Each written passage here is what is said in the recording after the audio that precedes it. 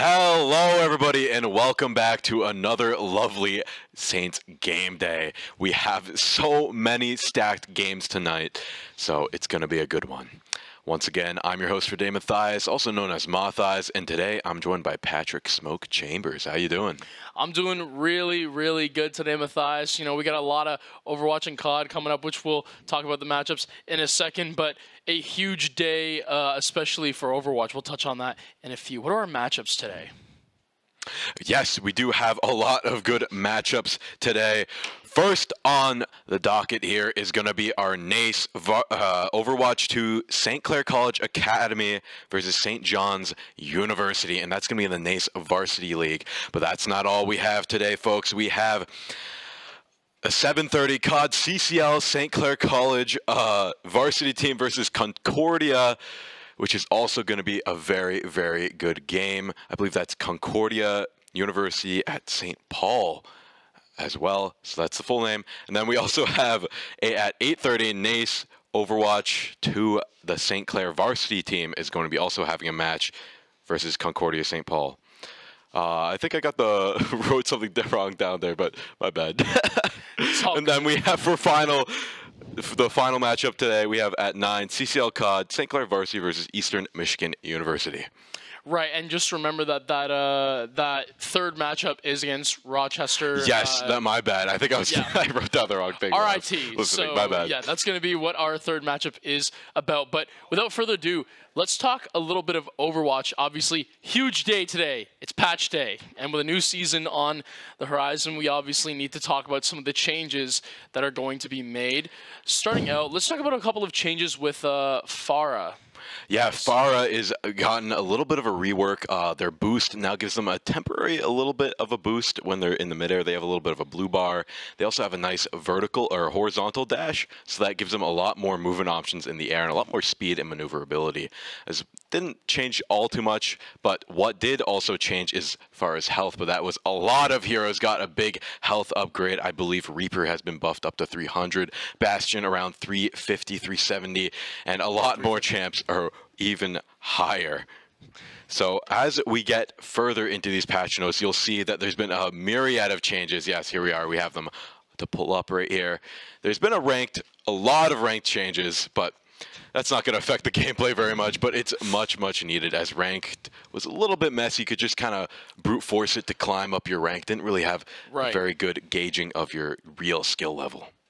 Right, and as you see, the biggest change to rank as well that a lot of people, well, not necessarily the biggest depending on what you think it is, but there's a new rank. It is Champion, so it's been added above Grandmaster. Usually that was top 500, but it is going to be, that most exclusive rank in Overwatch. So, you know, GM players or previous top 500 players, you get a new rank to try to hit. Wonder if a couple of the guys on our squad, we might see a couple of our guys on our squad hitting that rank soon, so got to be excited for that. Exactly. A couple of, more changes going down as well. You know, as we just read through these patch notes, a couple of things on player progressions, a couple of things on friend endorsements, just little sort of things here and there. New crosshairs. Yeah. Just a couple of little things, quality of life changes that, just make the game a little bit more accessible for everyone. Exactly, but there, now as you can see, as we scroll further down, we're going to get down to the hero updates, and boy, there are a lot of them. All projectiles have gotten bigger as well, so yes. Mei and Kiriko are going to have much easier times hitting their skill shots, same with Hanzo, and same with the hit scans. The hit scan has actually gotten a little bit larger. Disgusting. Those headshots, I can just imagine all like Mei and Kiriko players just, you don't even have to hit anymore. You're just if you miss sometimes, but what would have been a miss last season, it might end up as a headshot, could turn it could be extremely pivotal and turn the game around. We see some changes to D.Va, Doomfist, Junker Queen. So, it is what it is. A lot of characters just got, a ton of a lot of different changes. Pretty much almost every character got at least one change. So, as we go through the patch notes, a couple of interesting changes from the health of tanks as well. They seem to have been buffed just a little bit, as so did pretty much. Yeah, everyone got a health buff. Well. So if the tanks didn't get a health buff, then it wouldn't. You wouldn't have felt as tanky, right? When Bastion. The game. So I mean, yeah, this is just crazy. I really am excited to see, like, if because of these changes, do lineups sort of differ a little bit? Like, are we going to start to see kind of a new meta go through the pro scene or the collegiate pro scene? Or are things just going to kind of stay the same? I don't really know, but we're going to find out soon enough. I firmly believe that there is going to be a new meta. With every big patch, there's going to be a new meta. But the great thing about today is we have no idea what these players are going to be cooking up. You know, before it's really Sigma, Genji, Sojourn, Baptiste, Bastion, kind of all the same little comps over and over and over. But now with this big, fresh patch, we have no idea what the team comps are going to be. We have rough ideas already of what's going to be strong. You know, higher health DPS characters are just going to be way stronger because their health skilled way higher. So you really feel that they're healthier meteor targets like Mei and Bastion. Especially with like one character I want to touch on as well is like Reaper. The fact that guy now has 300 health, and it's like you can just on dive comps, he just goes in so much damage, has 300 health. He can just wait to use his phase walk so just a little bit longer, gets in there. It could be the difference of 1 or 2 shots that change a pick, and then he can just get out, get to those health packs with that phase walk. So it's just interesting, right? Like, I think as you see the update coming in here for Reaper, I think that he's going to be someone who's going to be used a lot on those dive comps. I think we should be seeing him a little bit more. But because it's only first day as well, a couple of these teams might just want to stick to their recency biases. And if they don't work out, then that's going to be the interesting thing of, okay, if this doesn't work anymore in the middle of the series, let's see what changes will. And so I think that's going to be kind of the make or break situation for a bunch of these pro collegiate teams, is just finding out what works or if their style of play has officially been ruined. Exactly. You got to stick with the comfort picks, at least to begin. At least for first round, yeah. But, you know, it's already been out for 5 hours, so maybe they've already had time to experiment and they're practicing right before this match. So maybe we'll see some different stuff come through. But nonetheless, the supports now are just You're going 250 health. Yeah, a little bit meteor. Yeah. But so the team fight should last a little bit longer with the health buffs across the board. We should be seeing a lot. Oh, wait, I was wrong. Base projectile size reduced from 0.18 to 0.15. Right. So it's actually going to be harder. Never mind. So, you know what? I mean, I know the projectile sizes have increased for a bunch of DPS players, or characters at least. Mainly every single so maybe Kiriko's just been nerfed into the ground. Like, I don't know. Kiriko's dude was just very strong, being the only character that can cleanse the debuffs. So I believe they want to keep that balance, keep the projectiles and a little bit even smaller mainly. I think that is fair if you're putting her at 250 health, because I'm just kind of imagining a 250 health Kiriko running around, hitting headshots with those kunais. Obviously, you know how much damage that does, right? I mean, most characters are susceptible to just a simple 2-tap. I mean, so it's just absolutely insane the damage she puts out when you are looking for that headshot. So it makes sense to actually reduce the projectile if they're going to buff her health as for everyone else.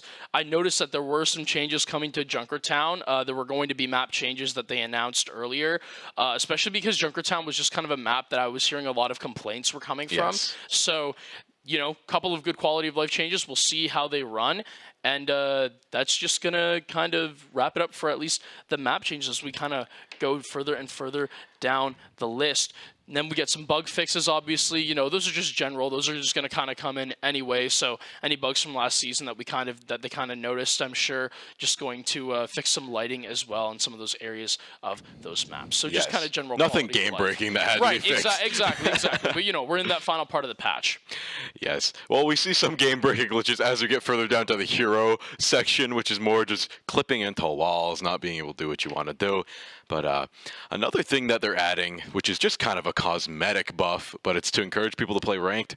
Instead of golden weapons, we're going to have jade weapons, which is just a green shiny gold that you can put on your guns and weapons. But that's nice to see. It'll go a little bit better with some other skins. But overall, this is a major patch, and it's going to have major ramifications going forward throughout Overwatch. And especially today's match, where there is no defined meta. There's only guesses. We're going to see if our players have guessed right. But that's not all we have for today, is it? Patrick. Right. No, we have some Call of Duty as well. You know, I love to cast Call of Duty, and there were some changes that also did come to COD recently. At least, you know, players would have played it since, but we didn't get into it, at least the last time since I casted it. So a big change in COD as well before we get into our game right here as we see Prepare to Attack is a couple of nerfs to the MCW, which is kind of like the ARX. So those attachments will be kind of changing up a little bit. We'll see if the players make any of those adjustments. As we get in, though, let's look into the lineups, Matthias. Yeah, here we are. It's looking pretty similar. We have G-Skills on Ramatra, the Holy Juan on May, Injustice on Lucio, Love Note on Baptiste, and Grubby on the Bastion. And here we are on Lijiang Tower. On the first point here, it looks like G-Skills is doing a good job at holding them off. Both teams opting for the Ramatra, which is an interesting pick.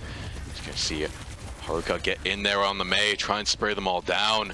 Doesn't quite work though. As you can tell, with the extra health changes, everybody's lasting just a bit longer. It's just I say that Injustice gets one pick, and it looks like Sloth is also going to go down to Injustice as well.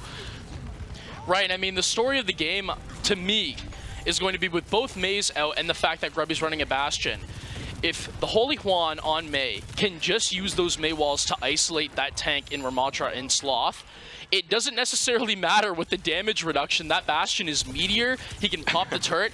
If they can isolate this Ramatra from the team of St. John, this is going to be St. Clair's field day with that Bastion on lock as well. We see as the snare goes down, getting through the May walls. They're trying to have that 100 charge, and he's going to find Grubby on the side of Jake. G-Skills getting rid of that Bap Lamp. And right now, as things sort of progress, you see the Mays, both of them, going into their icicles, and they're going to get the pickup onto G-Skills as well. So far, a pretty good job of this retake from St. John's, doing it early and not letting the Saints get too much percentage before they have to retake themselves. Yeah, they're doing a great job at holding them off. Getting the retake is going to be key here. As we see G-Scales move up a little bit further, trying to lead the charge, just regroup with the team. Right now we have a lot of ults on the side of St. John's, though, at the ready. It could be a nasty combo, but it looks like Grubby's going to use an ult of his own to try and open up the point. Sloth's going to get caught in it. Looks like Holy Juan going to hold that one down, get the freeze as well. He's going in, he's going to put the wall, isolate them all. And now Grubby going to get one, G-Scales going to get another. Holy Juan going to get a double kill there. Queuing up his team there, and G-Skills finishing it off with a little bit of a punch. Right, I mean, that was such a picture-perfect retake. It was everything you really wanted. You only had to waste about the 3 ults as well, so you do have that beat to counteract the counter-push that will come through. You also have the Ramatra's Annihilation as well. On the side of St. John's, though, the freeze is going to be everything, and I believe that Ramatra on the side of Sloth. Yep, there we go. He has his ult and the Annihilation as well. So first couple of picks is going to be really the deciding factor on what happens. If you are St. John's and you can find this first pick, I would imagine that they would just go ahead and pop the Annihilation to enter. There it is. And everything else is going to come in. There's the freeze, and as we see the beat go down to try to help some of these St. Clair players, it's just going to be a matter of time before some picks come in. And as the Annihilation comes in as well from G-Scales, it's actually going to be death to him. Holy Juan almost has the freeze, but without that tank, it's going to be very hard to hold. And right now, St. John's look like they are going to pull away with this, and they might have a successful retake, barring an absolutely huge throw. Seems like they're just going to figure it out. They're going to fix up, and they are going to take the site back. An amazing retake there. While St. Clair College did get 89% on the board, they're not going to be too far behind. As long as they stand stalwart in their defense, they might be able to take this one. But it's going to be tough, as Holy Juan does have the Blizzard once again, and Love Note does have his ultimate as well, which is going to be a crazy window there. Going to go with the Ramatra and the Bastion. Jake going to find one in the Chaos, Freeze going down as well. There's a freeze. G-Skills is going in with the punches. He's going to try and take one out, but it looks like he's not going to be able to. Jake going to pop the ult as well. Gets taken out by Grubby. Wow. What an amazing Bastion ult. And, you know, the Bastion, not usually an ult that you really look for to find kills. It's just kind of something, you know, that you use to create space and move people to where you want them to get into your lines of sights on your teammates. But it was a beautiful play there by Grubby. Really opened up everything for St. Clair, and they're going to be able to take this first map. An amazing first map for the Saints, but St. John's did have some great team fights here. So going forward, I think the Saints are going to have to play a little bit more careful. And as I say that, they're going to switch into the Pharah, which is a much more careful pick. You know, you're up in the sky, away from a lot of the gunfire. They're going to go for a pharmacy comp there. And G-Scales switching over to the D.Va, make it a little bit more tanky, a little bit more quicker onto the site. But the thing about D.Va is her defense matrix doesn't counter Ramatra's punches. It goes straight through. So I don't know if that's the exact best pick, but maybe they just want a little bit of extra speed on their team. For me personally, we see the pharmacy combo coming in from St. Clair. We were talking about those Pharah reworks. It's going to be interesting to see how those tailor to St. Clair. And I don't believe on St. John's, yep, they haven't brought out the Pharah either. So it's going to be a little weird with a Mei and a Sojourn who's recently had some nerfs to bullet spread or pellet spread. It just seems like, you know, with not a lot of hit scan options, it's going to be interesting to see how they counter out this Pharah. And now as the D.Va starts to get to work, defense matrix down, she's just going to look to get out of there, obviously. Doesn't want to get glued down by the Ramatra abilities and the shields. And now this is exactly what I want to see. I want to see that pharmacy combo. You know, it's a little weird. Players are going to get used to the fact that, like, they can't regenerate boost anymore on Pharah unless they get down to the ground. So yes, while you can overcharge, it's going to be a little weird. Oh, what an ult goes down by the Pharah and Grubby, and it's going to find the Lucio and the Ramatra. And now the D.Va is going to clean up the rest, and Mercy even going into battle Mercy mode as well, getting the res and getting a pick with the punch. Beautiful start from St. Clair. Mercy's in a very good spot right now, and you can just see it right there. Just getting kills and keeping everybody up nice and healthy. Mercy's just a great pick for Sport, especially when you're with the Pharah. As you can tell, the Pharah really opened up the site there for the team. But it looks like St. John's is trying to go for a little bit of a run around on the side of the Saints, trying to go for their flank, but looks like G-Skills is there to match them at every point. But Jake finds Grubby off guard in the sky and shoots him out of the sky. But Injustice is there with a res at the ready as they get ready to push on to the point. FTs keeps everybody nice and healthy. Orb Lava going down. There it is. G-Scales gonna try and hold everybody off. They do have the self-destruct if they need it, but don't think they're going to use it just yet. The sound barrier, they're waiting for that to go down. Everybody's on the site. If you're gonna use it, now's the time. Haruka gonna get a pick on Love Note. G-Skill's gonna go in, trying his best to secure the site as his team falls down around him. It's all going down. Injustice loses the Pharah. Jake gonna use the overclock there, and now it's just pure chaos on the board. The entire team of St. John's versus G-Scales and a Mercy. Who's gonna win? And now the Mercy's down. No self-destruct used, and that is the tank down. And it was a good play by G-Scales not to waste that ult.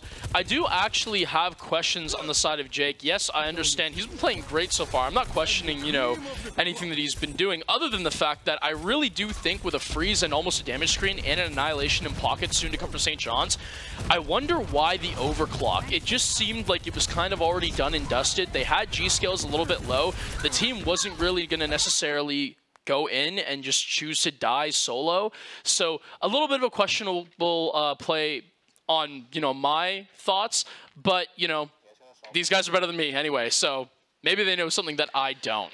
Yeah, that was an interesting pick. I think you just use the overclock when you feel like you need to take a target down, and G-Scales was that very tanky, messy target that they just couldn't quite pin down, so you want that little bit of extra boost there. But yeah, it's probably not great going further into their ult economy.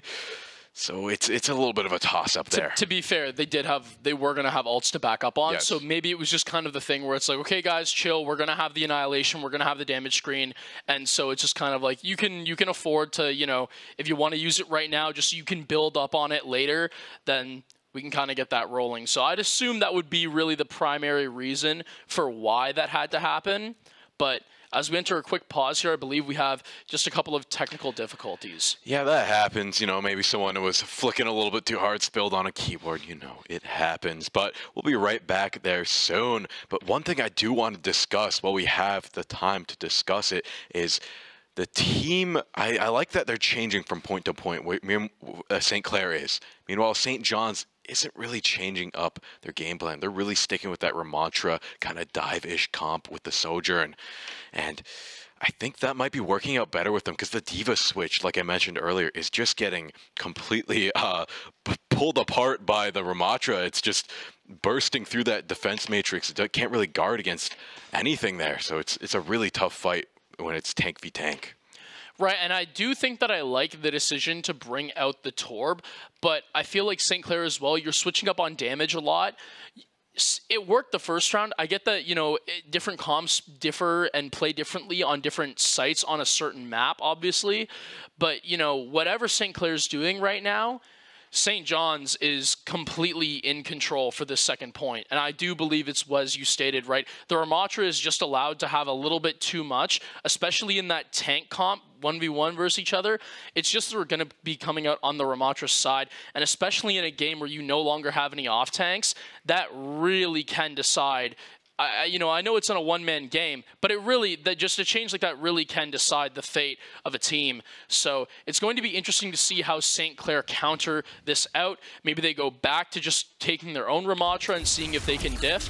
But they got the sleep going though. Down, and wow, the ace up their sleeves. It's going to find 3, and G-Scales is going to clean up as well.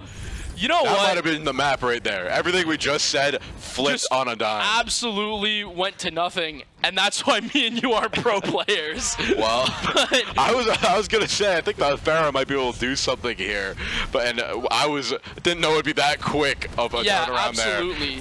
Beautiful retake from the Saints. Got amazing retake there, and now they just have to keep them off the point, 85% and climbing. You only have a few more moments left in the game, and they have so many ults to their name. You know, G-Scale's just waiting to use that Diva Bomb. Like, exactly. This second they have to the self-destruct is ready to get the sleep on the Ramatra. It's not going to be too much good, though. We're going to get a nice push off the map on the Baptiste there. That will do anything, but wow. The Annihilation takes out 1. This might be a retake here at 99% unless they can do something. Wow. Absolute team wipe from St. John's University. I thought that St. Clair almost had that in the bag, but the second Grubby went down after hitting the concuss and the ledge off the map, it just absolutely fell right apart for the Saints. I mean, even G-Scales using that Diva Bomb as well, and then dying for it immediately when the Ramatra pops Annihilation. I'm going to say right now, this is going to come down to how good of a freeze the Holy Juan can put on. That's a good pick to start things out on the Soldier. No more heal can coming down from him as well. And as the freeze comes down, you really have to hope that they can either get people off the point or just trap. But the overclock coming in from Jake, that play from earlier when he used it, I said it was a bad call, but I'm going to eat my own words because now he's built the economy to build up another ult. But as I say that, Grubby is going to do yet another 3K on this Rocket Barrage. An absolutely insane play by the Pharah. St. Clair wipe it up. They're emoting. It's over. They're going to take that second point as well. And that is the map for them as well. The first point on the board in this best of 5 here. And this is looking to be a close one because that last point was so close. You already had a feeling what this was going to be. It's actually going to be the one from earlier. You know, it could have been either of the first two. one. That's what really kickstarted everything there. Absolute crazy barrage, and then he's going to get the 4th as well, helping out on the kill on the Lucio. I mean, that was just absolutely insane. I wanted to see the Pharah get played here. I wanted to see the changes. Obviously, we know that she also has an increase in fire rate as well. So I'm just blown away right now. Grubby played that so well, and shout out to the Mercy as well for assisting. Yeah. Usually I hate pharmacies. I think it's totally cringe, but it worked out perfectly to St. Clair. Yeah, with the movement changes, it makes Pharah a little bit more exciting to watch and play against as well when it's darting around left and right, and they're not just hanging out, camping in the air as much, especially with the boost changes now. Gonna have to be a little bit more choosy with when you want to take to the air, and when you do make those choices, you have to make them correctly, much like this Pharah did, getting 2 amazing ults back to back. Right, and I mean, you know, G-Skills ended up sticking with the Diva through and through. Turned out to work out this time, so, I mean, you know what? Maybe he just said, screw that. You know what? I know I'm just better than this guy. I'll just run the Diva anyway. Who knows what was going through his head? But regardless, it worked. What I will say is the Ramatra on the side of St. John's did play a pretty good game to my, you know, knowledge. Everything that I was looking for, he was kind of doing. Gave them that second chance as well with the Annihilation to retake that point when it really mattered. But in the end, I mean, I don't know what to tell you. 3 words: grubby rocket barrage. That's it. Yeah, Grubby was a little bit of the star of the show there, especially on that second map there. But hey, it got them the point. Pharmacy's back in action. It is now looking to be the meta if you're not going to, you know, play the snipers, the ones that can shoot them right out of the sky. So one thing I didn't see them do is use the maze projectiles to try and take out the Fair, because now maze projectiles are massive. I played a match earlier today. I was trying out the new Pharah, and I was getting countered by Mei, which was not really a possibility beforehand. It's not usually a hit scan, right? Yeah, like it would be way too even tough. When looking at the lineups and everything, I was kind of sitting there and I'm like, you know, even with the Sojourn charge being at a default of 25, and even with the Mei like projectile increase, I hadn't played yet. So I still thought that with barely any hit scan and the pellet spread as well to Sojourn, that nerf obviously that happened about a year ago, I was kind of looking at it and I was like, this should not be working out for them. You know, to be fair, it really didn't, because Grubby just, with the movement upgrades as well, was able to just kind of dip and dodge through those icicles that Mei was firing out. But, you know, if she just hits 1 or 2 of those shots with those upgraded projectiles, we could be having a very different conversation right now. Exactly, and what a great conversation we're having as we wait to get into the second game. I think we're gonna be getting into that one very, very soon. And here we are. Of course, we're seeing Grubby once again on the Pharmacy comp, and it looks like they're running the exact same comp that they ran in the last map. Now, what I will say is, yes, as the Holy Juan is going to be on the Sojourn, St. John has a little bit of a switch up. They are electing to play the Zenyatta, as well as I believe the Soldier came out for a bit, but the main change is going to be Sloth on that D.Va as well, abandoning the Ramatra. And I'm assuming the reason why they brought the Soldier in is because, unlike the Mei, they may have a little bit of a better confidence about getting Grubby out of the air with that hit scan. So it's going to be interesting to see, but as we get into the game right now, it seems like with no fuel, Grubby's going to have to stay on the ground, and he has to try to avoid those certain engagements when he is on the ground. Of course, any Pharah on the ground just becomes a massive target, and especially with a Soldier with a Helix rocket intact as well, it's not going to be a matchup that he wants to see very often. Definitely when you do have to touch down to Roost, you want it to be on these terraces here, but nonetheless, it looks like St. John's is having a little bit of trouble pushing through onto this point, and they're not getting picks, they're not going down. As you can see, the health changes makes everyone so much more tankier. The team fights are lasting longer. Just as I say that, G-Skills and Holy Juan get 2 kills right next to each other here, and the Pharah is now going to use that opportunity to dive in. Holy Juan gets 1. It's all down to the tank. Everybody's down, and the D.Va is just going to get bursted down in the corner here out of D-Mech'd and D-Lifed there as they try and keep them up as long as they can to try and stagger out that tank.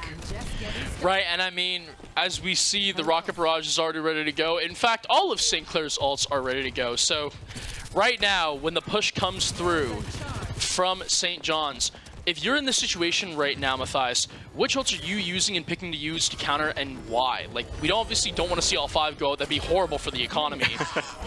But it seems like the Anti's going to go, the Nano's going to go out first. And now with the Overclock and the Mercy ult going down as well, it seems that our answer has been shown. And it's going to be interesting to see how, even on this Nano, what does the enemy D.Va do? Bomb going down as well. Wow, yeah, they're just... I mean, this is just trade after trade. Grubby with the Rocket Barrage finding a pick onto the D.Va as well. I mean, this has been wild, but it seems so far that St. Clair's defense is holding up strong. Yeah, they are just putting up an amazing defense right now, not losing any ground, just keeping them at this initial first choke. Buka does have an ult, and Bappo gets the first pick on Love Note there. That's the support down, but the res comes out from Mercy. These reses are just coming out of nowhere over and over. As soon as they knock one down, it just rises right back up. But it looks like they finally took some ground, and they're about to cap this first initial point. I'm excited to see what the Saints' reaction is. They have no ults to speak of. Zenyatta gonna get a pick. They're gonna get the sleep on the D.Va. burning it down, and they're going to chase down the soldier, but it's not going to quite work. G-Skills is going to go down, and that is the first point looking to turn over to St. John's University. Right, I mean, it's just so hard to hold, especially because you got to remember on the defensive side, ladies and gentlemen, when you do lose a player, they have to come all the way out from the defender's spawn and meet back. So a death on the defense means so much more than a death on the offense with close spawn as well. So it was only just a matter of time. Obviously, no team is going to be able, realistically, to hold a point like that in a hybrid game mode if it was a competitive match. Exactly, I'd have to agree with you there. But the switch up on the Widow is an interesting pick from Grubby. We're going the Pharah and now just going for a pure hit scan here. There's a big fight happening in this upper apartment. Sloth is going to jump over, not going to go through the apartment, but go over. Then Yaya going to try and join him there, but that looks like the Winston is going to get bursted down by the D.Va. I don't know if this switch up was the right pick, as D.Va is a great pick against the Winston here. Try and burst him down. Winston is going to demech the D.Va. He's going to jump in, try and take out the supports. Well, he has the chance. Gets one DPS. Will he get the Mercy? The Mercy's going for the res. Doesn't quite get it, though, as G-Skills does go down. Sloth is just on the prowl, trying to take out as many squishies as he can as the tank is gone. And right now, as I believe that was, yes, okay.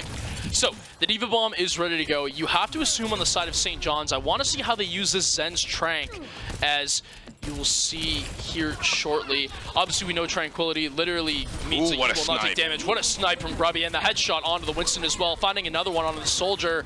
It's going to be on 12 health, though. Probably not going to live too much longer, and there we go. As the picks come in right now for St. John's, no reason to really utilize too many ults right now off the back of that Nano on the tank.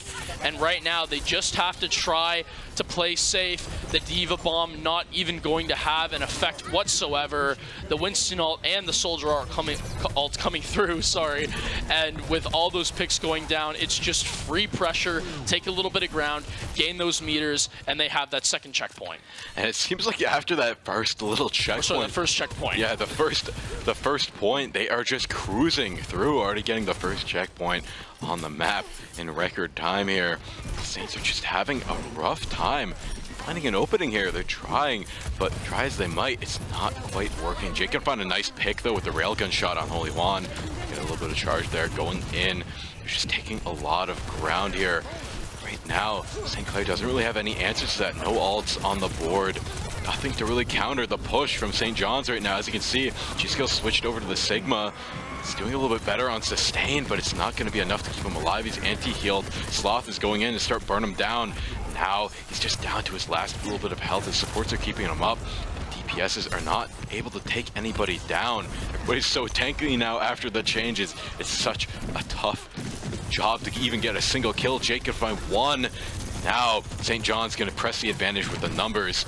Now St. Clair is not in a great spot as it gets closer to that final point. Right, and I mean, it's getting just right there, and I have to point out that Zen still has his Tranquility. You have to assume when a Nano tank comes in, that's going to be exactly what happens. I knew he was going to pop it right then and there, because the Sigma's ult was not going to have to go. The overclock comes in, the Holy Juan going to find a couple, and as trades go back and forth, Grubby's going to find two of his own, including a headshot onto the tank. Such a massive pick there for St. Clair, and with inspiration and the Soldier ult, you have to assume that they might be able to have a little bit of payback here. They might be able to hold for a little longer. It's worth noting, though, that the Nano is going to be on the table for St. John's, and you have to assume the Winston ult is going to be there as well. Yeah, they might be able to hold the line, but it's just a question of how long will they be able to do it for this last 40 seconds. They might just be able. Sigma ult is ready to be online here, just a few more percentages away. Holy Juan gonna try and take down the Winston here, but the Winston just singling them out, and also a Nano Winston is gonna be a tough beast to put down. They also get slept, putting the beast to sleep, stopping the raging gorilla. They're getting anti-healed. They're so low. If they can take this tank down, they might have a chance of stopping this push here. G-Skill's gonna use the ult, bring him up in the air, and then slam him down. That's going to be kill. And now the floodgates have opened. The Saints are gonna push in and try and take them all down. Get the grenade, but it's not gonna be enough. But it might just be enough for them to contest. They're going to try and hold on to this shred of hope. They're going to try and keep the game going. Can the Winston dive in? I think he's a little too far back. It's going to be about how long this Sojourn can last, and it's not going to be for long at all. Winston, I believe, has to die to get the overtime, but as he has none of his teammates around him and the shield, it's going to be a little hard to heal him, taking so much damage right now. The support's doing a semi-okay job of keeping him alive, but you can't do very much when it's only a Zenyatta and an Ana in the mix. So as the Nano goes down onto the Sigma, you have to assume this is going to be all she wrote. That indeed is going to be what happens. But St. John's with a very valiant effort, and definitely going to be what you would think is a hard one for the Saints to replicate. Yeah, very strong round one from them. They got it nearly all the way there, but they're out of time, and if the Saints can just beat them, I believe that is pretty much going over to them, but it's gonna be a very, very, very close one. It's gonna be very tough for the Saints to try and push through that first point. They really have to prove superiority on attack here. They have to just barrel on through, win with time, and just try to keep the ball rolling, because momentum is the name of the game here. As you could see, St. John's, when they had the momentum on their side, it just barreled on through, brought it all the way nearly to the end. But the Saints, if they don't get this ball rolling, it's going to be an uphill battle. And now looking at the lineups as well, we're going to see Grubby on the Torbjorn. Not something that we've seen. Obviously, we saw Theo, I believe on the earlier map, dabbled a little bit into the Torb pick. But as for right now, not really any surprises in the lineup. I did really like what I saw out of both Anas on the other side. It seems like she's going to be kind of the healer lock for both of these teams right now. And I would expect so, because when everyone has more health and the bullet projectile is just bigger now, everyone's going to be taking slightly more damage. Of course, that's why that health buff was introduced, but it also means that the healers have to do more healing in order to just satisfy that output. So I don't mean to correct you there, but the passive takes a little bit of the weight off the healers, because now you can run away and try and regen. So that is true. But then less responsibility on the healer, but a lot more job to do. I would say that you could argue as well, though, that as that passive healing is a thing, by running away on the DPS instead, you then create more pressure on your healers to actually do damage as well as heal their other teammates. So it's a little bit of just both. I don't think neither of us are wrong, and I don't think neither of us are right. I think that's going to be the safe answer there. Our answers, our questions will be answered in this game. As we see, we're already on the first battle here for the first point. Grubby on the Echo, just doing a lot of burst damage on the Diva, almost demeching out of the gate. You're gonna have to retreat away from the point. Looks like they're also gonna opt for the Winston, as that did so well against them. They might bite fire with fire here. Holy One gonna get a pick as well, and this first point is looking to turn over in record time for them, way faster than St. John's had. And wow, just look at Grubby peppering them, keeping them at bay. You don't want to walk into those Echo shots. Right, and I mean, the matchup to look up for here is going to be if Haruka on St. John's can get rid of that Echo. It seems like he was having a tough time doing it against the Pharah, at least in map 1. But to be fair, it seems like the hit scan was a little much to deal with for Grubby on the Pharah in map 2, barring the switch that we saw to Widowmaker. So it's going to be interesting to see now if he's a little bit faster with that Echo. We'll just see if that has any effect. But as the Helix rocket comes out, it's going to take out the Holy Juan. And right now, let's just take a little bit of a look at ult economy right now. St. Clair having the copy on the Echo and also having the Nano on the Ana. It's going to be interesting to see how they use these in coordination with the overclock. And the Winston's just going to have to wait a little longer to find his. The Nano is going to go up, though, on the side of St. Clair. You know, just trying to get that Winston up into the back line. The copy coming down as well, as Diva is the chosen target. Diva Bomb going down from the Echo. And right now, she just tries to put more pressure onto the Diva. It's going to be the mech breaker. And now, it's a perfect take for St. Clair. They do lose one to the overclock, but it's pretty much going to be all she wrote on this take as the final kill coming out from the Holy Juan. That should book them that second checkpoint. It has. And right now, St. Clair with 5 minutes to go for that last point. You know, it's worth noting right now, they've done so good. I believe St. John's, when they got that second checkpoint, had about 2:45, maybe a little bit of change in between to work with. St. Clair almost having double the time. So I said it was going to be a very hard take for St. Clair to replicate, but as the snare goes down and Ultra's starting to come back up and build charge, you got to think that St. Clair have a pretty decent look into what should be a very competitive yet Saint-driven final checkpoint. With Injustice getting 2 kills, it's, I'd say, more than decent chance that they're going to win this all right here. Love Note taking down the mech of Sloth. Now, without a tank, they're going to just waltz right in here, as long as they can get a few picks, and they have some ults to spare. Grubby with the Pulse Bomb, G-Skills with the Rage. He can just move right in here. He's going to jump in. Will he use the Rage here? I think he's saving it for when he gets really, really low. Sloth nearly down. They're going to see the Soldier ult come out on the side of St. John's. He's moving in, finds 1. Will he find more than that is the question. He goes down, unable to find a second kill. Holy Juan going to get a nice railgun shot. Holy Juan actually going to pop the overclock, get 1 kill. GSL is going to get in there. Holy Juan cleaning it up, and that is going to be it. St. Clair College winning 2-0 so far in the series. And the trends were all pointing towards what was going to be a Saints victory, but you absolutely called it there, Matthias. You said that it was going to be such a quick one, and indeed it ended up being exactly that. That's why you're a great Overwatch caster. Oh, thank you. And I love sharing the desk with you. You know, as we look at this overclock play of the game, it's going to be activated after the 2-piece, and now Theo is going to go absolutely berserk on the side of St. Clair for the Sojourn. And you didn't even need to see the end of it, because that was just the end of the game. That's all she wrote.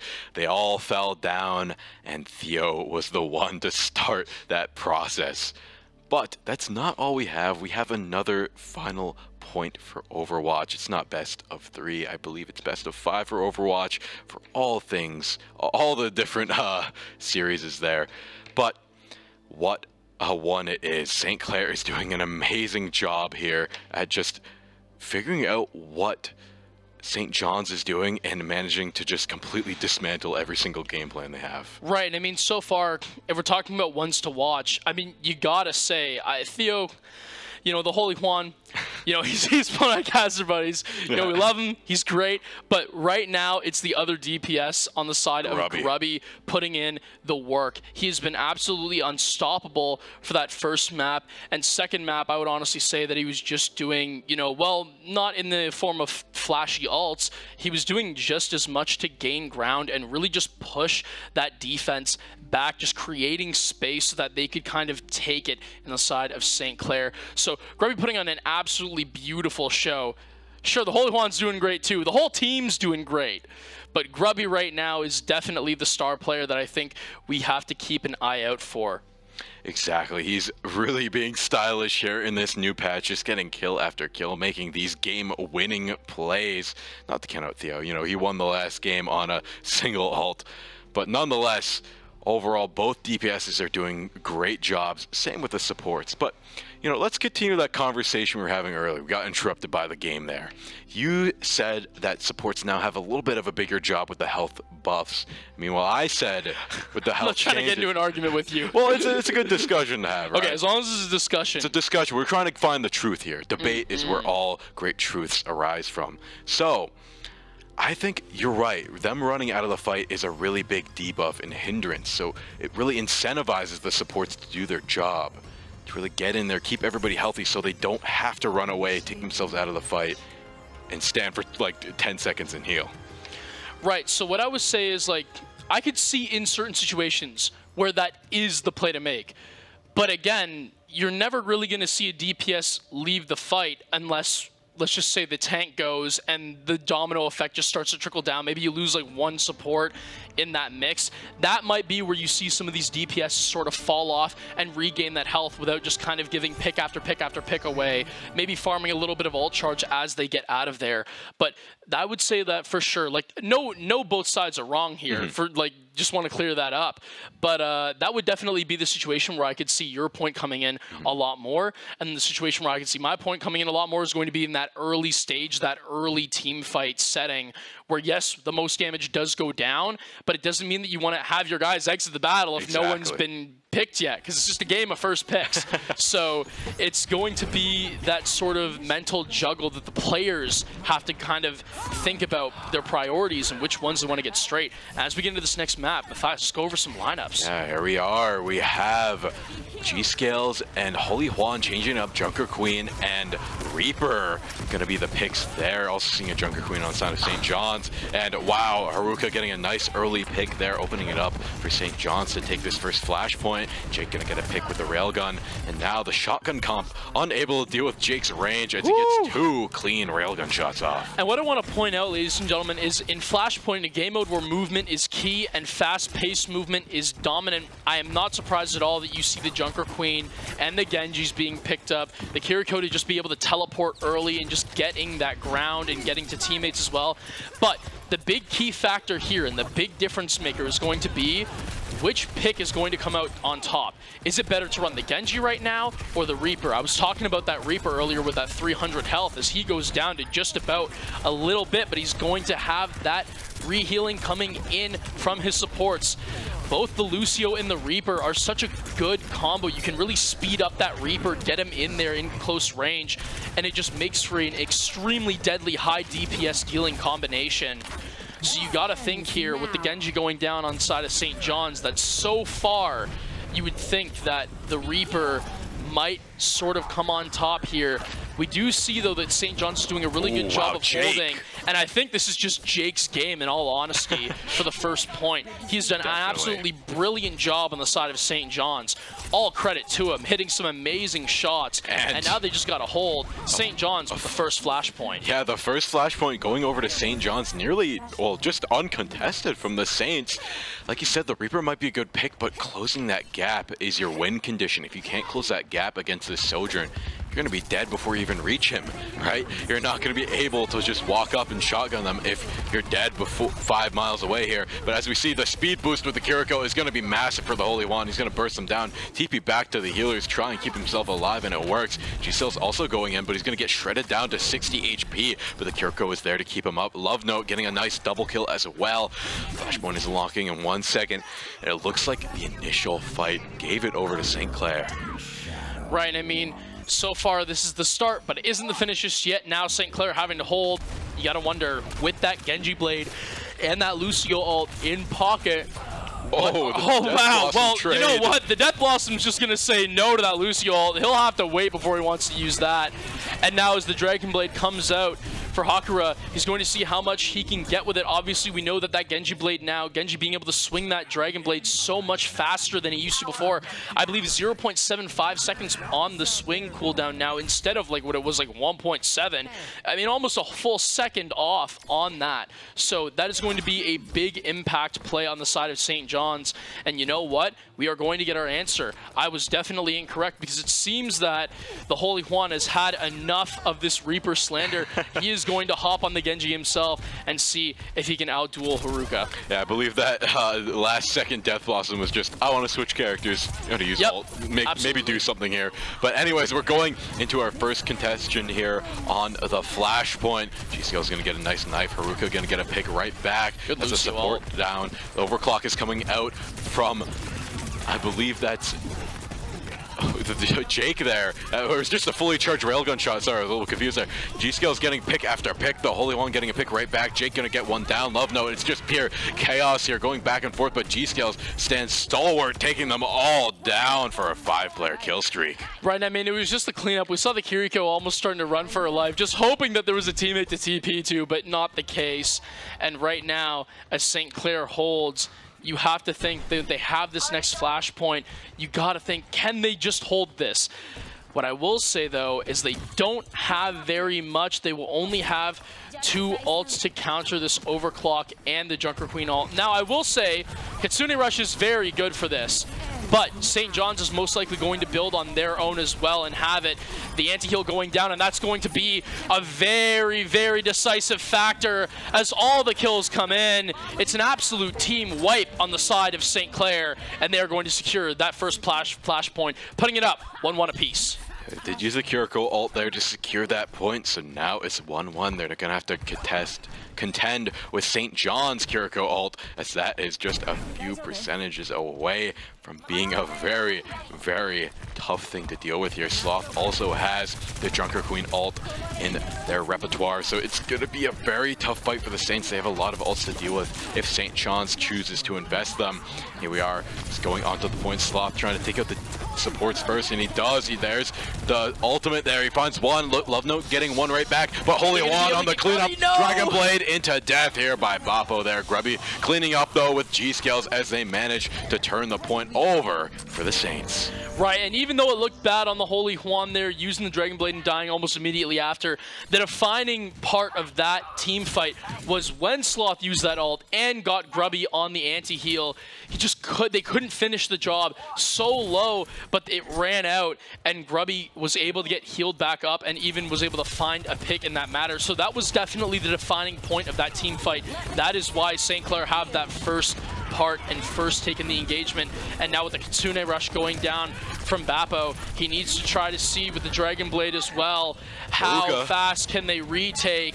It's going to be the death though onto the Genji, but I think the damage has been done as the support, the tank, and the DPS on the side of Grubby have been taken out. Jake just cleaning up one last one on the headshot from the railgun. Flashy as always.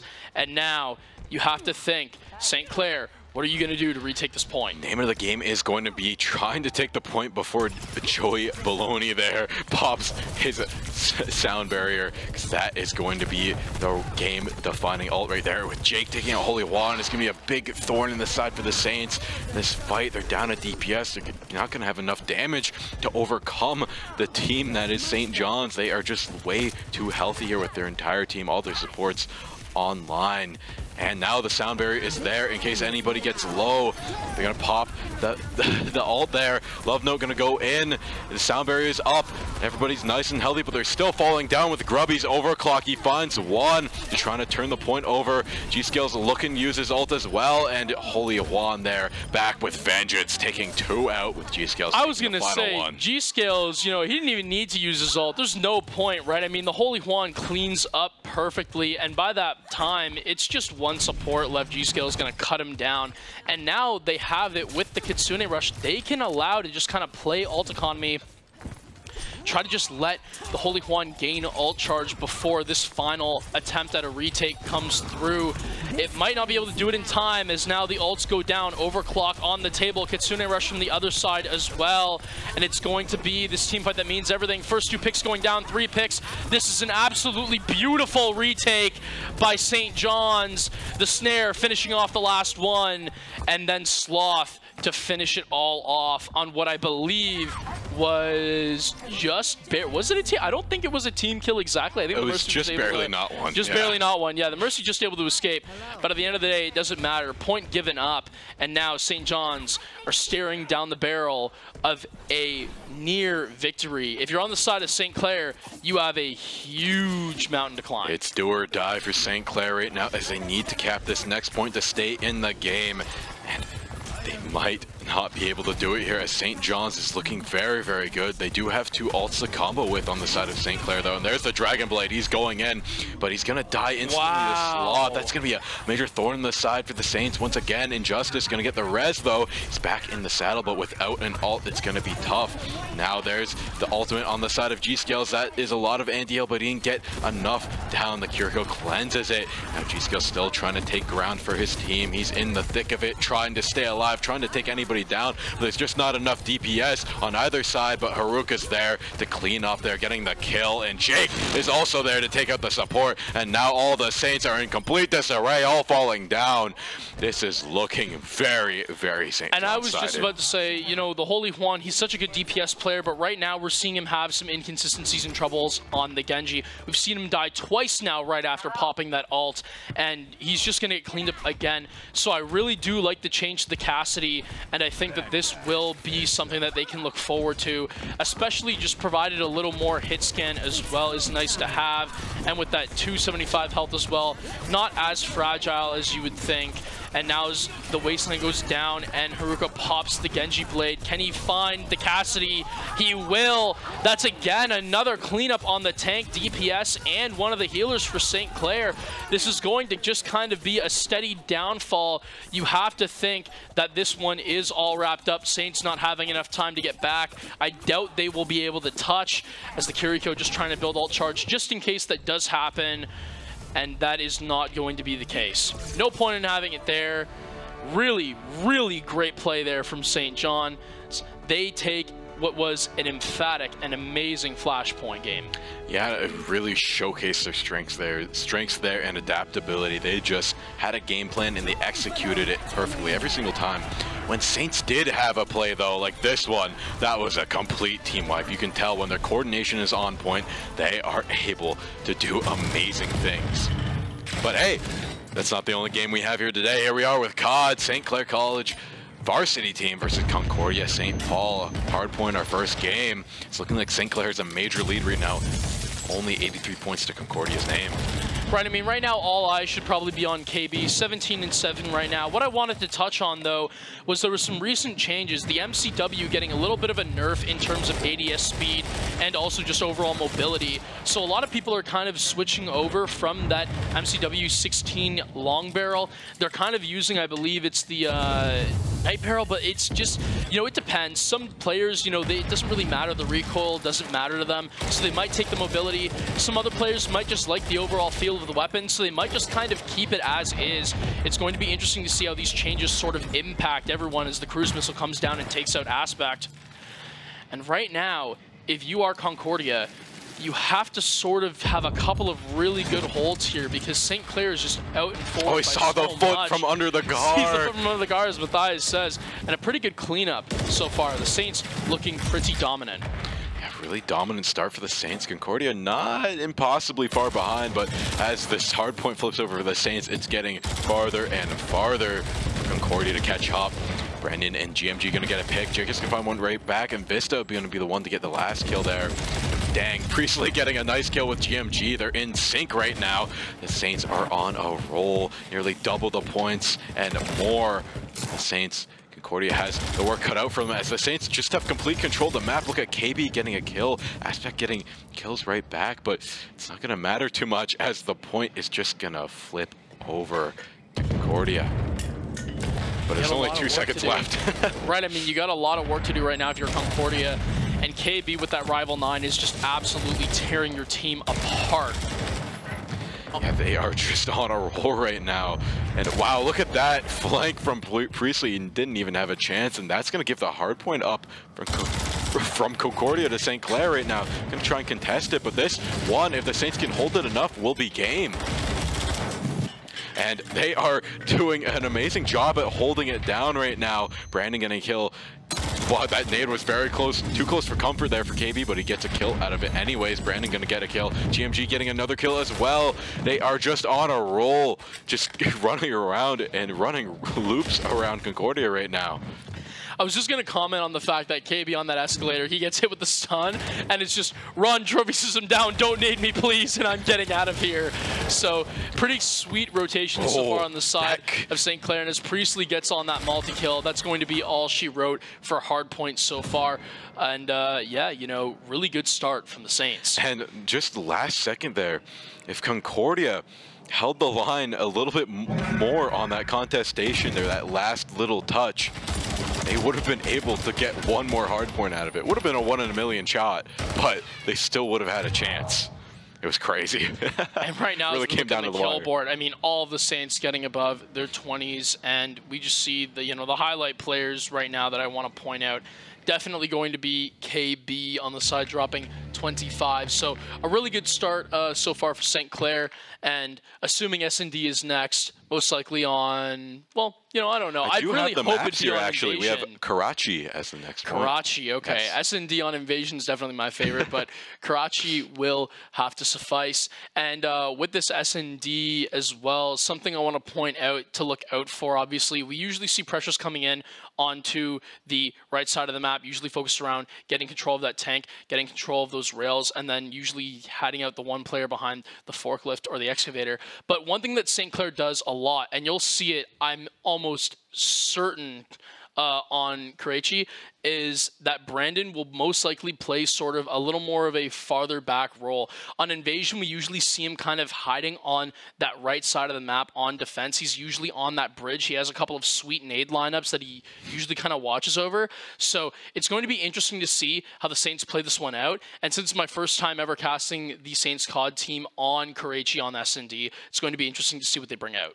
Exactly. And would you like to know the other maps? I have all the maps lineups. Yeah, just hit me with them. All right. So we already saw Rio HB, and then we have Karachi Control, then another Karachi Hardpoint. We have 3 Karachis in a row, potentially, if it goes that far. And wow. So wait, sorry. So it's going to be Karachi, Hardpoint, Control, and then Hardpoint. No, it's going to be Hardpoint, S&D, okay. Control, Hardpoint again, right. And then it's going to be a Rio S&D to wrap things up, if it goes all the way. But with what we just saw, it's looking to be a 2-3-0, or a 3-0, yeah. Yeah, sorry. I was just kind of looking weird, because I was like, usually it's Hardpoint, S&D, Control, so I heard Hardpoint, Control, Hardpoint, and I was like, what's going on?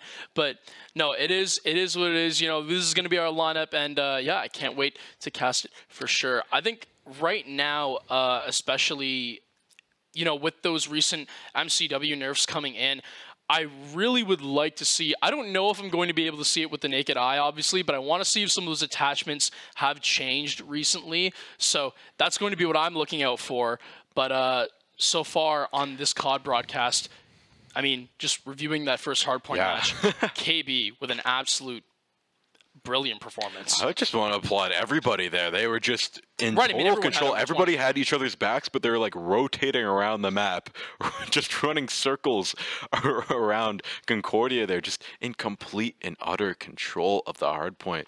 But on the next map, on Search and Destroy, they won't really have that comfort to play so aggressively. So I'm excited to see how they adapt to that. You know, maybe Concordia will be a little bit more comfortable with the slower gameplay style, and they can really sit back, think about what they want to do. That might make the map go over in their favor. Right. I mean, yeah, that's kind of just it as we went to get into our next game. I believe that I think another Overwatch game will happen sometime later tonight. Yes, we have so many more games. We have so much to cover. So I mean, guys, just, you know, it's going to be a long night. Might as well stick around, get yourself a couple drinks, some snacks as well, and yeah, it's gonna be a long night in the office, but a fun one nevertheless. Yeah, and if you're Concordia, do you have any tips from, you know, just the little bit of gameplay that we did see? Do you think there's anything that they could have done better there? Yeah, they need help. No, what I will, that's a little bit of this on my part. I wouldn't say it's just that simple. It's just difficult, right? I mean, it just depends. These teams, I don't know if they've scrimmed each other before. Maybe they have a little bit of film on the Saints, maybe the other way around as well. It's just going to be interesting. But anyway, that's enough of that. We got to get into these first picks here, and Brennan and KB are going to find the first two. KB with a second one as well. You would honestly think that this is a hard point game mode the way these picks are coming in, and St. Clair finishes the first round just as long as honestly the gun pick phase was going in. That was an absolutely insane push. I just want to say I stand completely corrected on saying, you can't play aggressive on Search and Destroy, but we just saw it work beautifully, and we'll see if Concordia will be able to react to that, because you don't want to let your opponents get away with being so aggressive every single time. You want to try and trade a few of those picks out, but that's just a complete wipe from St. Clair. Yeah, I mean, the Saints on attack, they just absolutely blitzed that A side, so it's going to be interesting to see how they play around. They're on defense. They're on attack now. No, they're on attack now. Sorry, so wait. They're that aggressive on defense, so I'm curious to see how this works out. I mean, I do think it didn't work out great. They would have been on... Maybe I'm wrong. I don't know. Anyway, we're going to leave it at that. We're just going to go to the current round. Regardless of what happened, the only reason why me and Matthias don't even know is because the round happened so quick. We didn't even have any time to really understand what was going on. GMG finding a pick before he gets traded back. Though. And right now, Brandon finds himself in a 1v2. Doesn't have bomb. Playing that long angle, and that's what I know that Brandon usually likes to hold. Obviously, you know, you do need to just... You wonder, he has the bomb. you do want to see if someone is going to over-peak. He's just kind of waiting for that to happen. And his aspect shows the sight lines. It's just going to be a nade coming through to just clear out some space. Now that Brandon knows that that space is clear, he's just going to try to rotate right now, try to see if he can find that first pick. I believe Bombay is going to be his target, but it's not going to happen. The sprint with the weapon up, obviously, not being able to defend himself as he rotates through mid. And Concordia is going to take that round 1-1 apiece now. Strangely enough, the aggressive play on attack did not work out too great for the Saints. They all just got picked off as Concordia just held the right angles at the right time. And going forward, we'll see if the Saints opt for that aggressive play again now that it's burned them once. Will they forgo it, or will they go for the quick takedown once again? All our questions will be answered in this round here. Wondering what Concordia will do to answer the aggression as well. Well, it seems like right now we're going to see the same thing. KB is just going to absolutely run straight through the A side, and GMG's on the B side as well. The Saints kind of playing a split right now. And as KB gets into some... Wow, what a nade. It's a double nade, or not the double nade, sorry, a nade and a kill coming out from Aspect. Jaker is going to take out KB as well. One kill coming down, but for the Saints right now, a split aggressive take, and it's not going to work either. These rounds are ending so quickly. I mean, this is just kind of feeling like the pace of a team deathmatch, honestly, with the way it's going. It's just absolutely insane. It's pandemonium. And the Rival 9 being able to clean up on the side of Concordia. Honestly, it looked like it was going in St. Clair's favor, but now it's quickly switched once again to just go over to Concordia, and it's happening so fast that it barely feels like it's real right now. It's so crazy. And by the way, Matthias, I was just waiting for the rotation to come in. Yeah, you were right. That really aggressive push towards the first round, yeah, that was them on defense. So that's absolutely ridiculous that that even worked out. They were just probably trying to run a fast one by him. But so far, Concordia seem to have adapted pretty well as they pick up 2 rounds of their own. And now it's just kind of a waiting game. Immediately, I want to say that St. Clair looked like they're doing a little more of a passive approach. But as I say that, they got to try to take the swing stun going out, and it will be the KB to notice that as the Semtex goes down in the flash as well, or the stun as well.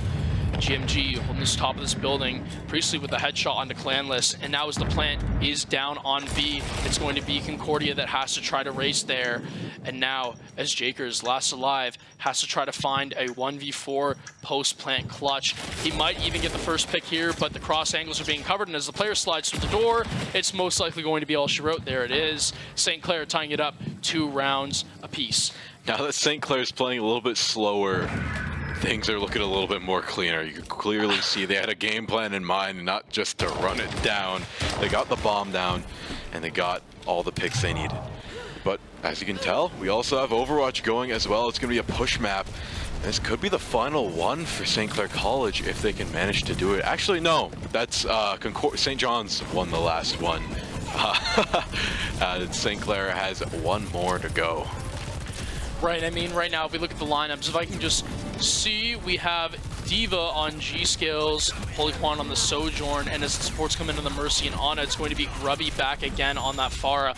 Let's see if St. John's are trying to counter that out. There's the May with the increased Icicle, is what you said was giving you such a hard time when you were playing a little bit earlier on the Pharah. Let's see if Haruka can hit those shots and be the difference maker.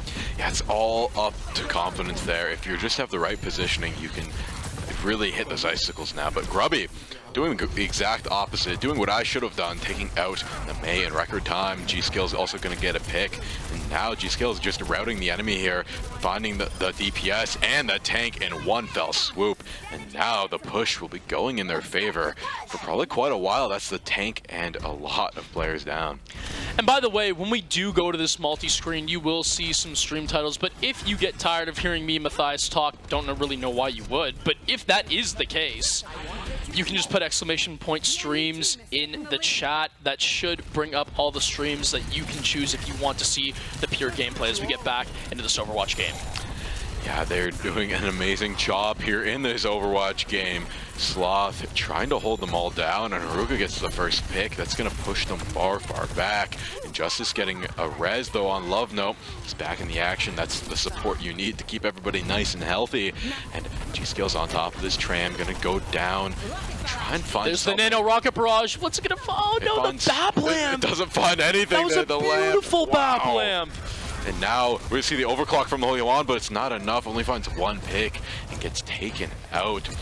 Justice doing his best job to keep the tank up, alive, and healthy. They just want to stall out this push. Going to commit the ult, but it's not going to find. Actually, it does find the tank. That's a huge pick there. Wow, that was framed perfect there. G-Skill's getting another pick as well. It just as it seemed like the Saints were going to lose that ult. Got a lucky kill. Maybe it was calculated, but for me, that would be pure luck. But they're right again, taking the lead with the push once again. And I mean, it's always been a little bit of a weird pixel perfect lineup if you can get behind that push bot for the ult.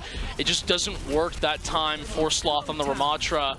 And as the D.Va falls to sleep, you have to think that Ramatra is looking to use this Annihilation soon. They have the Lucio ult as well, and as the BAP damage screen does go down, it's going to be St. John's mounting the push. The pick onto the Mercy does go down, and that is the Pharmacy combo gone. We saw that Injustice was able to get a couple of those key reses up on Grubby, but not going to be able to get any that time. Yeah, it didn't quite work out for them that time, but hey, they have a lot more time to spare. They've almost gotten the first checkpoint, but now St. John's will finally have a chance to really get a good push in here. Baptiste just trying to scout it out. They're just doing a solid job. I think the Saints are waiting for them to go around the bend, get to the first choke here. Everybody's getting kept up alive. What a BAP lamp, saved that soldier's life at the last second.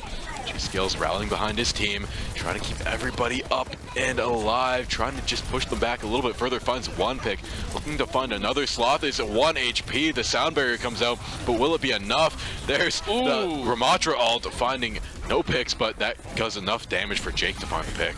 Right, I mean, that's a little bit of a risky Annihilation. Don't really know if I'm a big fan of that one, as now St. Clair's even going to capitalize and find the pick onto the BAP. And as the res comes through with the Ana, yeah, I'm really going to be questioning that Ramatra ult there. It just didn't seem like the right play to make. Maybe, sure, for a little bit of time still, I bet you they were kind of banking on finding that push and then getting to that checkpoint, but it's not going to work out, and that is a huge ult to miss on if you are St. John's. Going to be a tough one to recover from, but we'll see if they can do it. Yeah, we shall see. And just taking a look at the COD, it looks like we're on match point right now.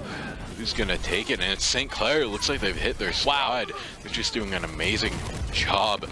And I'm excited to see how this one ends. If they'll be able to do it, or if Concordia will find something that works for them finally and start the win streak. I hate to say it, but it seems like St. Clair really just kind of almost threw 2 rounds in a row in the beginning. It seems like they were just trying to pull a fast one on Concordia. Got it the first time.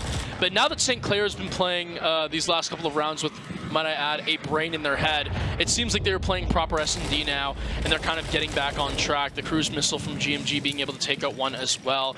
And as the 2v4 post plant comes down, it seems pretty apparent just who the more dominant S&D team is. And as this last pick comes through, that's going to be all she wrote on the side of S&D on Karachi, as St. Clair are going to be able to wrap that one up. 6-2 is your final score as we jump back into the push map. Now they're up 2-0 in the series. One more to go for them. And they win all the marbles. And then after you're up for game 2 tonight at 9. But St. Clair College in the Overwatch game also here. They're doing an amazing job at stopping the point, but now they're just far behind. St. John's has managed to pull into the lead as we looked at COD. They got the first checkpoint as well, so it's going to be a very tough fight for the Saints here. Sloth getting one, Joey Balloon getting one as well, Grubby taking one down in the chaos, but it's not going to be enough, as now they pull even further beyond the checkpoint. And right now, let's do a little bit of a deep dive as the play sort of falters here. As I say that gunfight going down, of course, it's Overwatch, it's always happening. But right now, we have to look on the side of St. Clair. It seems that they're going to be without their tank ult for a long time as the overclock does come in and the nano happens as well. Just trying to counter out that Ramatra annihilation on the other side, and they're doing a pretty good job of holding still so far. However, wow, just an absolute melt on the side of the Ramatra, the BAP and the Lucio onto G-Scales. And that is not an easy pick to give up. Grubby going down as well. And you have to think right now with St. John's on a really good heater of a push, you have to think that this one is in their favor, in their momentum. The ante going down on the opposite Ramatra, though, and this may be the thing they need to capitalize. However, with the brig going down, it's going to be a very hard time to clear space. The snare catching what I believe was the BAP lamp, and right now the Sojourn needs to try to find a pick. It's going to be found onto Haruka on the Soldier, but as St. Clair falters on the ropes, they need to try to deal with this Ramatra. It's pushing into the back line, trying to deal some damage to the brig, and that's going to be exactly what happens. They can't counter. St. Clair can't find the pick onto the Lucio, and with the anti-heal doing nothing, they need to try to battle through the shield. They are going to finally find the pick on Ramatra with the snare. The overclock from the Holy Juan, finding 1, 2, and 3. Probably going 4. And it might have been a 4th as well. I think Matthias pointing it out on the kill board is just absolutely on fire. It's all the Holy Juan. And if St. Clair can make this comeback, that is going to be the absolute defining moment of this match. This is the drive of all drives. If they can bring it all the way to the end here, they'll win it all. They have the odds stacked against them. They just might be able to do it. This is the push to make. This is the push of all pushes. If they get stopped here, this is probably going to be up. There's the Nano. There's the Coalescence as well. And now they're just going in. He's taking the punches. It's a little bit of a boxing match here. Who's going to be the victor? Who's going to be the championship fighter here? And it's going to be G-Scales. He comes out on top. Actually not committing the, or yes, he did commit the ult there, but he's just cruising on through still. Actually didn't commit the ult. Yeah, no, he still has that Annihilation Nano, my bad. Pocket. He still has it in his pocket. They still have the ace in the hole here if they need it. And now they're going to keep pushing forward. But now the robot's looking to flip. Another big team fight is on the horizon here. And there it is. They popped their own Annihilation here. And they're pushing on through. They're trying to make it work, but it's not going to quite happen. And there's the Annihilation from G-Scales. That break's going to go down. And Sloth uses his as well. It's another fight here between tanks, and now the robot's going to flip on the side of St. John's. They're pushing it further. This is not looking good for the Saints if they lose this team fight. They don't have a lot of ground to give up here, Matthias. You said it best. Wow! Just on a dime! Just on a dime is right, absolutely. G-Scales pops the alternate form, finds 3, and the Holy Juan's going to find the last 2 as well to pick him off. Team kill coming out on the side of St. Clair, and the overclock is going to be available for him as well to boot. Yeah, they are just winning these 1 in a million fights at the last second. It all looks like doom and gloom, and then the ray of shining hope comes through, and that ray is looking to be a Holy One as he finds a railgun shot. Another overclock is in his pocket, and there it is. It gets popped. This might be the final lance that pierces the dragon here. They're pushing through. They're making a name for themselves. Gets anti-healed. They're holding on for dear life. Sloth is going to go down to Injustice. Haruka going to find the pick on the tank with no tank on the line. St. Clair is going to have a 1 in a million chance to win it all here. They're pushing on through. He needs to take them to support. He's nanoed. He's down to 1 HP. He gets taken down. The Holy One is down. Haruka is down. It's overtime. The clock is running out, and that is going to be St. John's winning another game. And you know, I just had to hope with both tanks gone, like you said, 1 in a million chance, because the near spawn for St. John's on that tank is just so much easier to work with. This is definitely play. Yeah, you just got to see it one more time. Just look at that. It's absolutely incredible. So we're going to see. He's going to get the first pick with the railgun and the snare, finds the overclock, and now he's just going to find 3 and go absolutely massive. It was 4 kills on the side from you, 1 from the snare, 3 from the overclock. An absolutely beautiful play by the Holy Juan, keeping our Saints in it. And as we go back to Call of Duty, we see on control, St. Clair right now does have control over A, and as the lives kind of tick down, it's looking like a pretty close life counter so far. It's pretty close here. St. Clair did cap the first point, but they're having some trouble getting onto the second. Managed to take out a lot of them here. That might be their chance to take it here. Starting to get some points here, but Vistra getting 1. That's going to be a tough pick for the Saints. They get 1 right back, trying to take 1 out in the high ground. Wow, look at GMG. That's some quick reaction time. Vistra finds 1 right back, though. Now they're getting the point, but they're starting to lose it here. Priestley going to find 1, find 2, and finds 3. Wow. And that is probably going to be the point going for the Saints, but it's not going to be enough time as Jiggers gets in there. KB going to get on the point. They got 1 tick, only 2 more to go. And I was going to say that right now, it seems like St. Clair can just try to play for the second point on B, but it seemed like the lives were just so close together. St. Clair, you might as well just try to play for the lives remaining now, but it doesn't even need to happen because now they reestablish B control. It looked like it was going to be St. Clair focusing on the B point, then it switches, the lives go down. You're thinking maybe St. Clair can just kind of play life for trade here, but then they just hop back on that B point. They get the final secure. It's going to be Brandon on the side of that rival 9 to find the last pick, and that is going to be match point. Yeah, we're already on match point here. It looks like St. Clair's just been totally dominant. Even just looking at the kills, KB 19 and 7. 7 seems to be the amount of deaths that he usually gets. That's his average death ratio, but his average kill ratio is through the roof right now, as Concordia is just struggling to get some footing against St. Clair. They really need to make this attack worthwhile here. Right now, as Concordia starts to capture the first zone and they get the first progress on A, Semtex, Priest is going to have to dodge it. Can he find anyone on the ground proning? Yes, he can find one. Slide canceling, trying to jump off the roof, but he's going to get shot down. It's just like skeet shooting, pull, and that's going to be all she wrote. KB trying to mount some pressure, but not going to find anything. The double kill, though, from GMG. Can he prone, just get that health back? It's going to be Priestley to help him in support. And right now, as the Saints kind of round this building, it's going to have to be Clanless to try to clear point. But it seems like Concordia's done enough. They have that A point captured, and now they can just try to play for B point. You don't really know, of course, St. Clair is a really good team when it comes to the respawn modes. You don't necessarily know if it's smart to play trade for trade, life for life on them. So it is smart right now for Concordia, I would say, to try to mount that B push. But as I say that, they do have the 2 picks from Vistra and Jakes.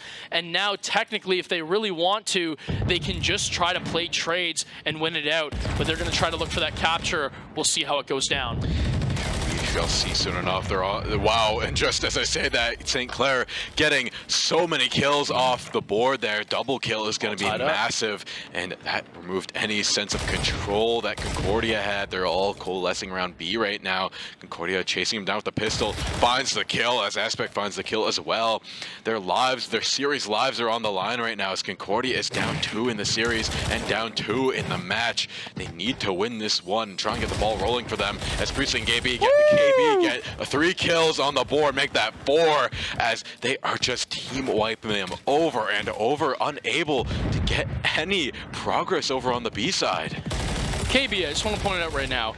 This man is 23 and 9 so far on this control, and it's just absolutely incredible to watch this guy play. He's so talented.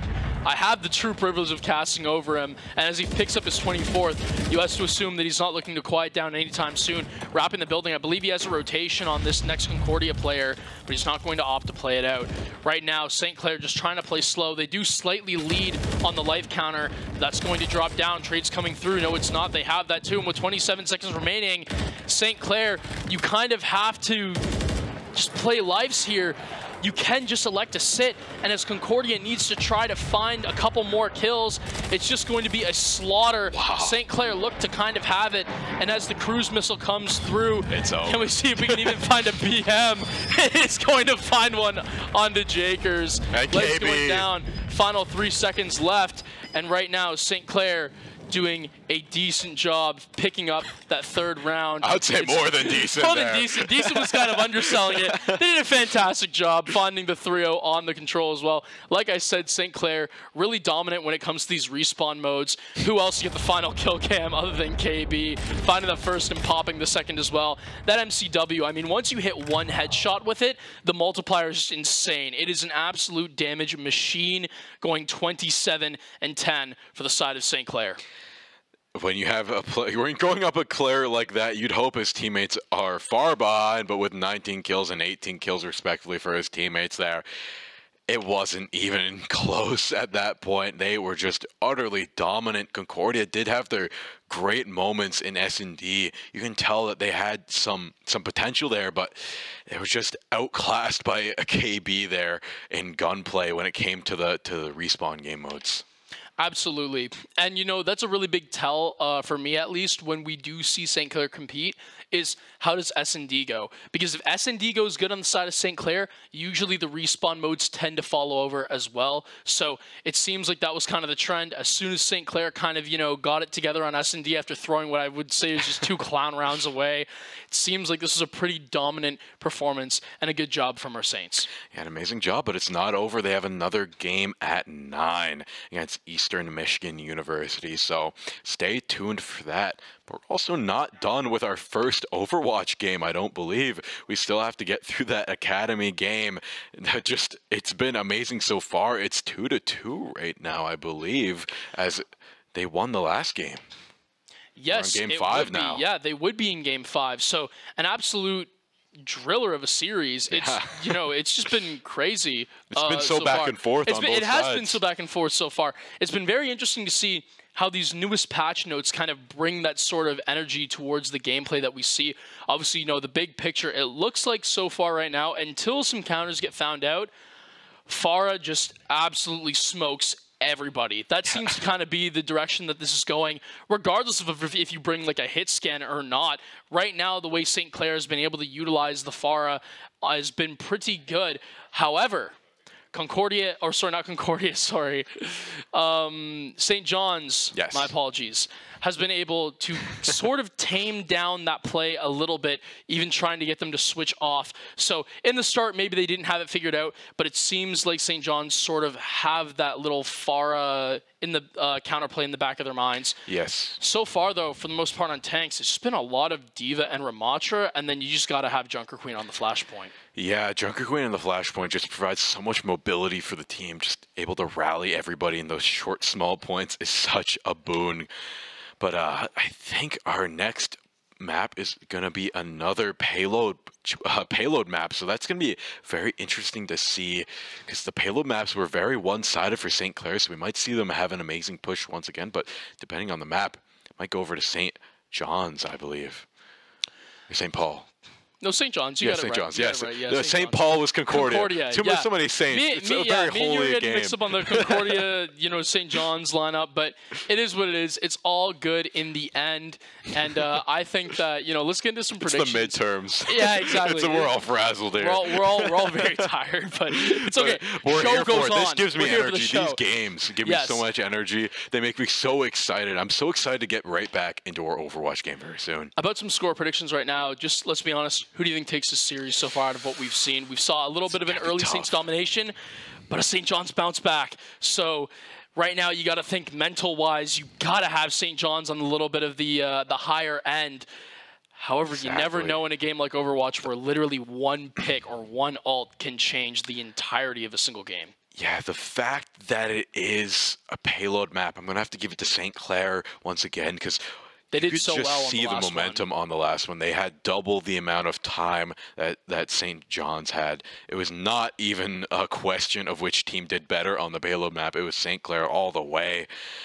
But, you know, you never quite know, especially with these different changes. Maybe it was just a map diff. Maybe it was just, you know, a mental diff at the time. So going forward, we're going to have to see.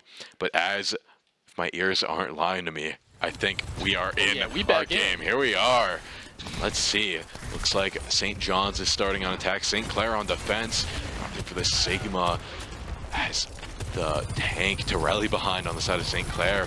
Holy Juan sticking with the Sojourn. I mean, how could you not after how last game went? The 4K, you want to just get that again. You're living for that. Sloth sticking with the Ramatra. He's moving in. He's taking a lot of ground here, taking the high ground as well. Injustice keeping everybody up. And the matchup, I was going to say, sorry to cut you off. Oh, good. I just wanted to point out the Grubby on the Widowmaker right now. It's going to be the matchup onto the Sojourn and the Ashe. And to me, that is going to be the battle of the backlines, right? Who comes out on top? Is that Ashe able to get rid of that Widowmaker? Or is the Widowmaker able to find a pick on the supports? It's going to be the telltale series of this game if those DPSs do stay locked. But so far, you know, St. John's doing an okay job. They have 241. They're sort of getting it to go right now. Let's assume it's a pretty decent start. Yeah, it's a pretty good start for them. They managed to make it past the first choke, but just as I say that, Holy Juan getting a nice pick on the support, but Haruka getting one right back, punishing Holy Juan for overextending there. And now G-Scale's going to get a kill on the tank as well. And now the ult, they could all fall down, but he's a little too low, and he burns down to the Ash Dynamite with Jake getting 2 kills. But Grubby still there on the support fire, getting a nice 2-piece there. And that's going to open it up for Holy Juan to dive and take out the last support. And that's right before the first checkpoint, so the spawn is still far back. Now they just don't want to give up any ground. They want to hold this off for as long as they can. Cause Sigma on it, you got to run, get to your team before the push happens. But you know what? Grubby, such a good hold when he does have those wall hacks from the ult down. Yes. And, you know, it's just an insanely good hold out of the 2 DPSs from St. Clair. Burning him down. As the Tranquility does have to happen. He does. Oh, the Sigma ult misses. Completely. I was going to comment. I wonder how St. Clair's going to use the Tranquility and the Nano. They also used the overclock there on Holy Juan. They used a lot of ults without any. They used a lot of ult economy and found nothing for it. And now they have to battle what is going to be a 4 ultimate swing, as Jake is going to get his as well. You know, the damage screen, the beat drop going down, and now the Bob as well. It's just throw everything at St. Clair and see what happens. Tranquility going down to try to keep G-Scales and Grubby alive, but as that Trank goes down now, you have to assume the melt from the Bob is going to happen. It's just an absolute no-show for the Saints. They're getting absolutely gunned down by this Bob.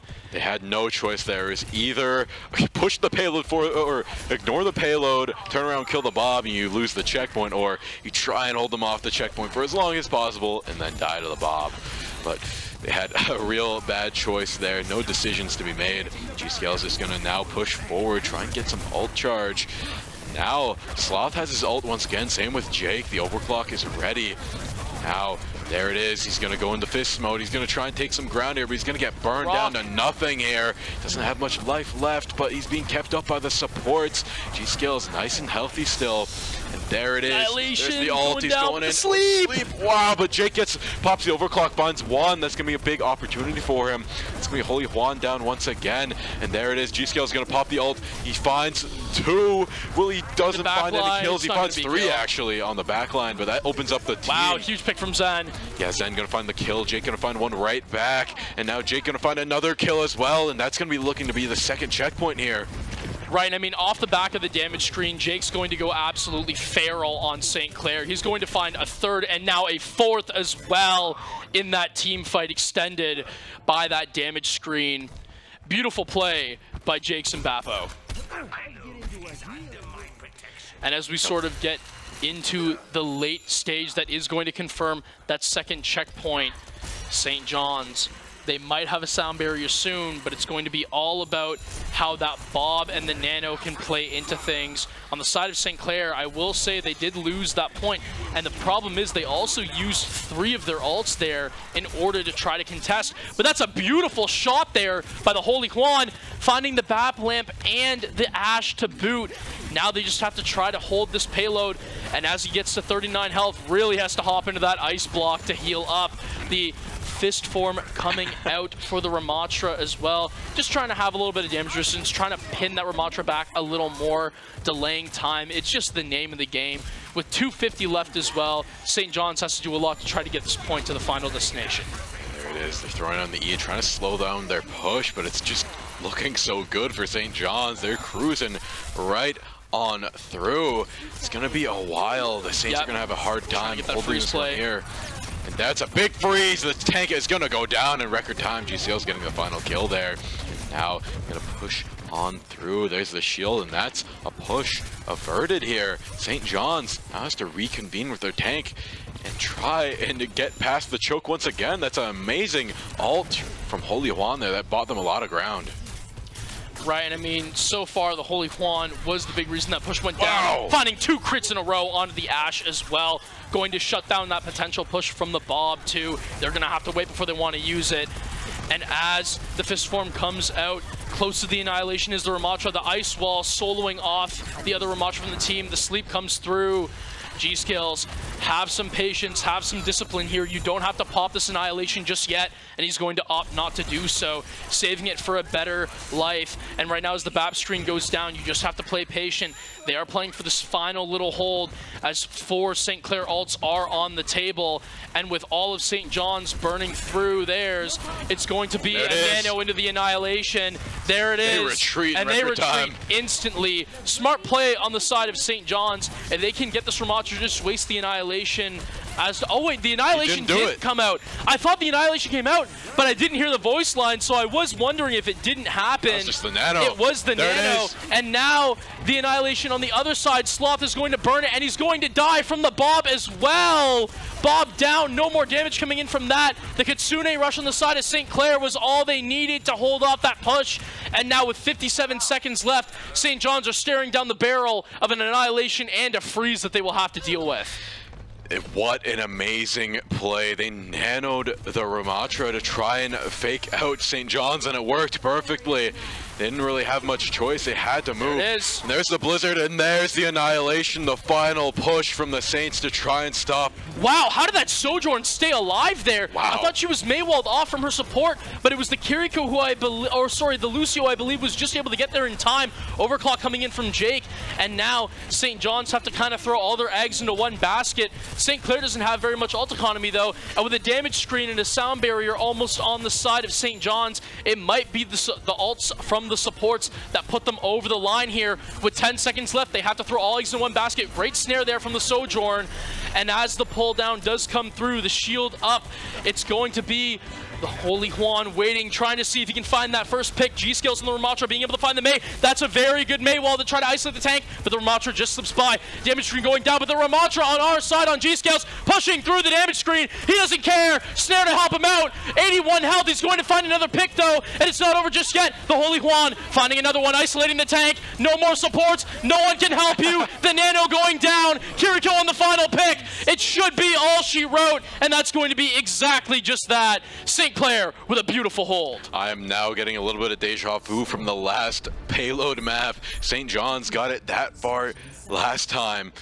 So will the Saints be able to move with such momentum on this attack? If they can manage to do that, they win the entire series here. It's 2-2. Can't get any closer than this.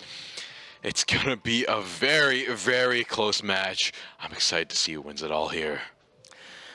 And I'm seeing a lot of Ramatra plays as well, which was not something we really saw in the last meta, which is interesting to see. I love seeing he's such an entertaining hero to watch.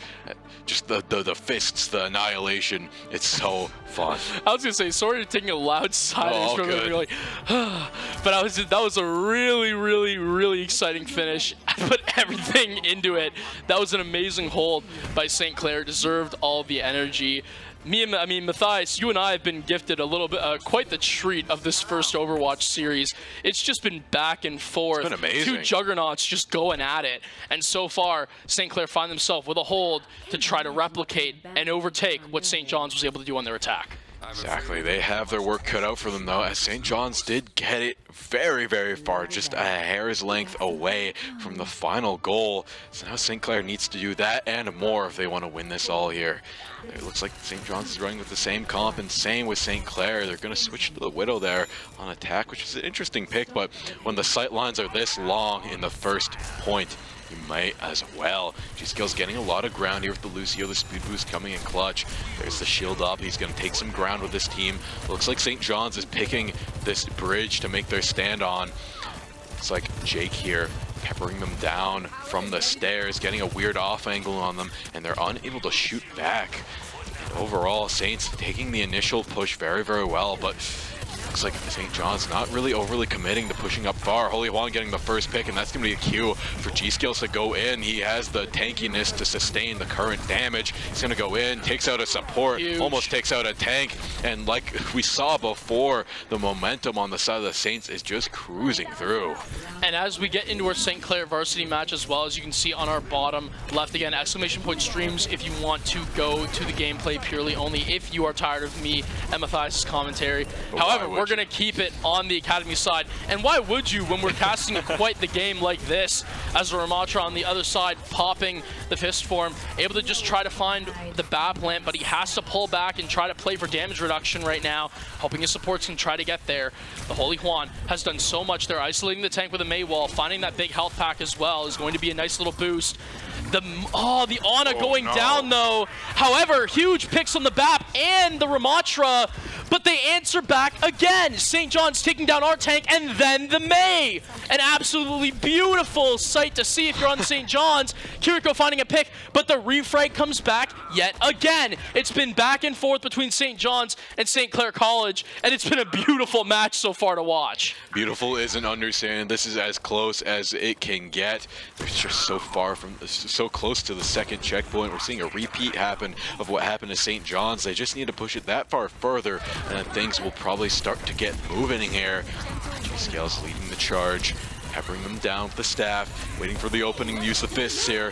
There's the freeze. He's going to move in, try and take out the back line, try and take out the front line. Look at all the heals they're trying to pop into the Ramatra, but it doesn't matter. It's going to be able to be the anti that ends up doing it and sealing his fate. And now as these picks come through on the side of St. Clair, the overclock was a good attempt by Jakes, but as it keeps on going down and down and down, he's losing teammates left, right, and center. It's going to be St. Clair to claim that first objective.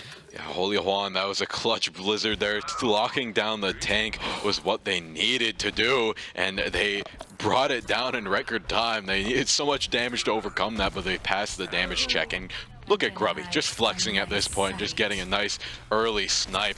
Barely coming out alive, though. He got bursted down. Right, and I mean, you got to think, though, who do they pick off? They picked off the Ash, who was at 93% to Bob. That is a really good pick if you're on the side of the Saints. And right now, you have to think, St. John's, you need something to get yourself back into it. And it's going to be the fist form to try to come out, but the Annihilation being used as well from Sloth. That's going to be their entry in, the anti-heal, and now it's going to be the beat to try to keep Sloth alive, but it's not going to happen. The beat done for nothing, and you have to wonder, this Bob coming out, is it necessarily a good play? Because you did have that pick coming in earlier. They're acting as that Bob as their tank so far as St. John's, using his big health to get into battle, and now it's going to be the hold, and the Annihilation is coming out as well on the side of the Ramatra. St. Clair being held back just a little bit, and I will say, while they did give up meters, it was a decent hold and a decent effort by St. John, now forcing the Saints to retreat as well. Really beautiful play there, using the Bob from Haruka to kind of act as their tank when their tank was no longer there. Another blizzard comes out from Holy Juan, takes out one, gonna take out another, but the Bapalam keeps him up.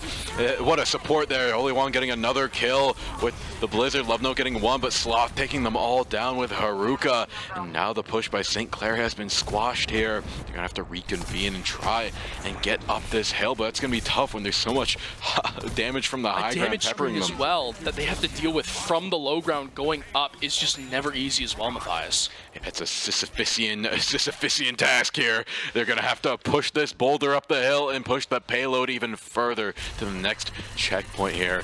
But try again is the name of the game. They're just gonna have to keep on trying here. You don't want to give up when you're so close to the next checkpoint. You need to try and equalize it with St. John's or do a little bit better. But Sloth is just doing too well here with the Ramatra, getting a double kill out of the gates. And now the Saints just have to back off once again and try and regroup.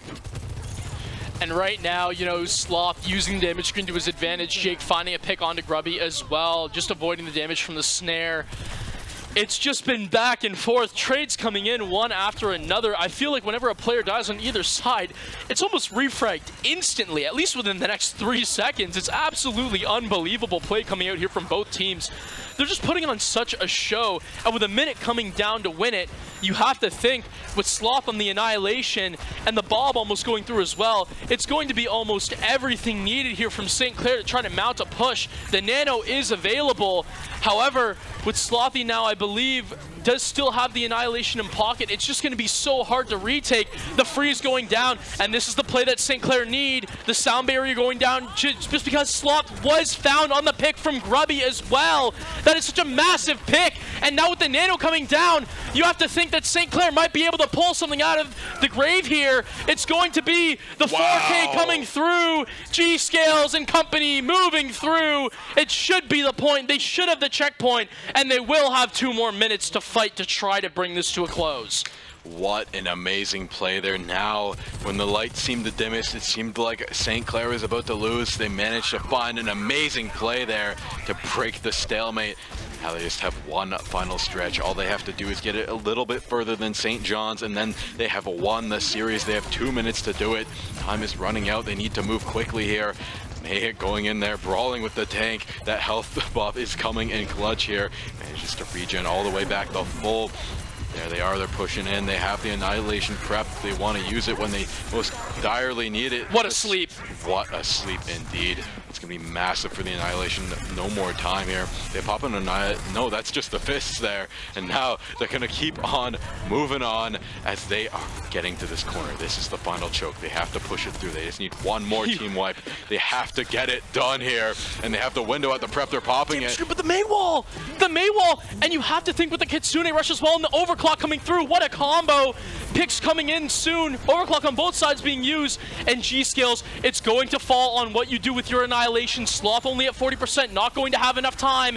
And right now, as these ults are going to start coming down, there it is, the Nano into the freeze, and it's assuming that G-Scales is going to be the one to finish it out with the Annihilation. It's all going down, losing the tank, losing the BAP. It's going to be the Lucio lost as well. No more supports, no more healing, barely any damage, and that's going to be all she wrote. St. Clair finishing it out. They beat St. John's. What an amazing game from St. Clair. St. John's performed, met them at every stage of the game. And as you can see, St. John's had so much skill to speak of here, as Haruka did get the play of the game right there with that bob. But St. Clair just had the sheer will and determination to push on through. They never gave up, and they just managed to win it out that many times more.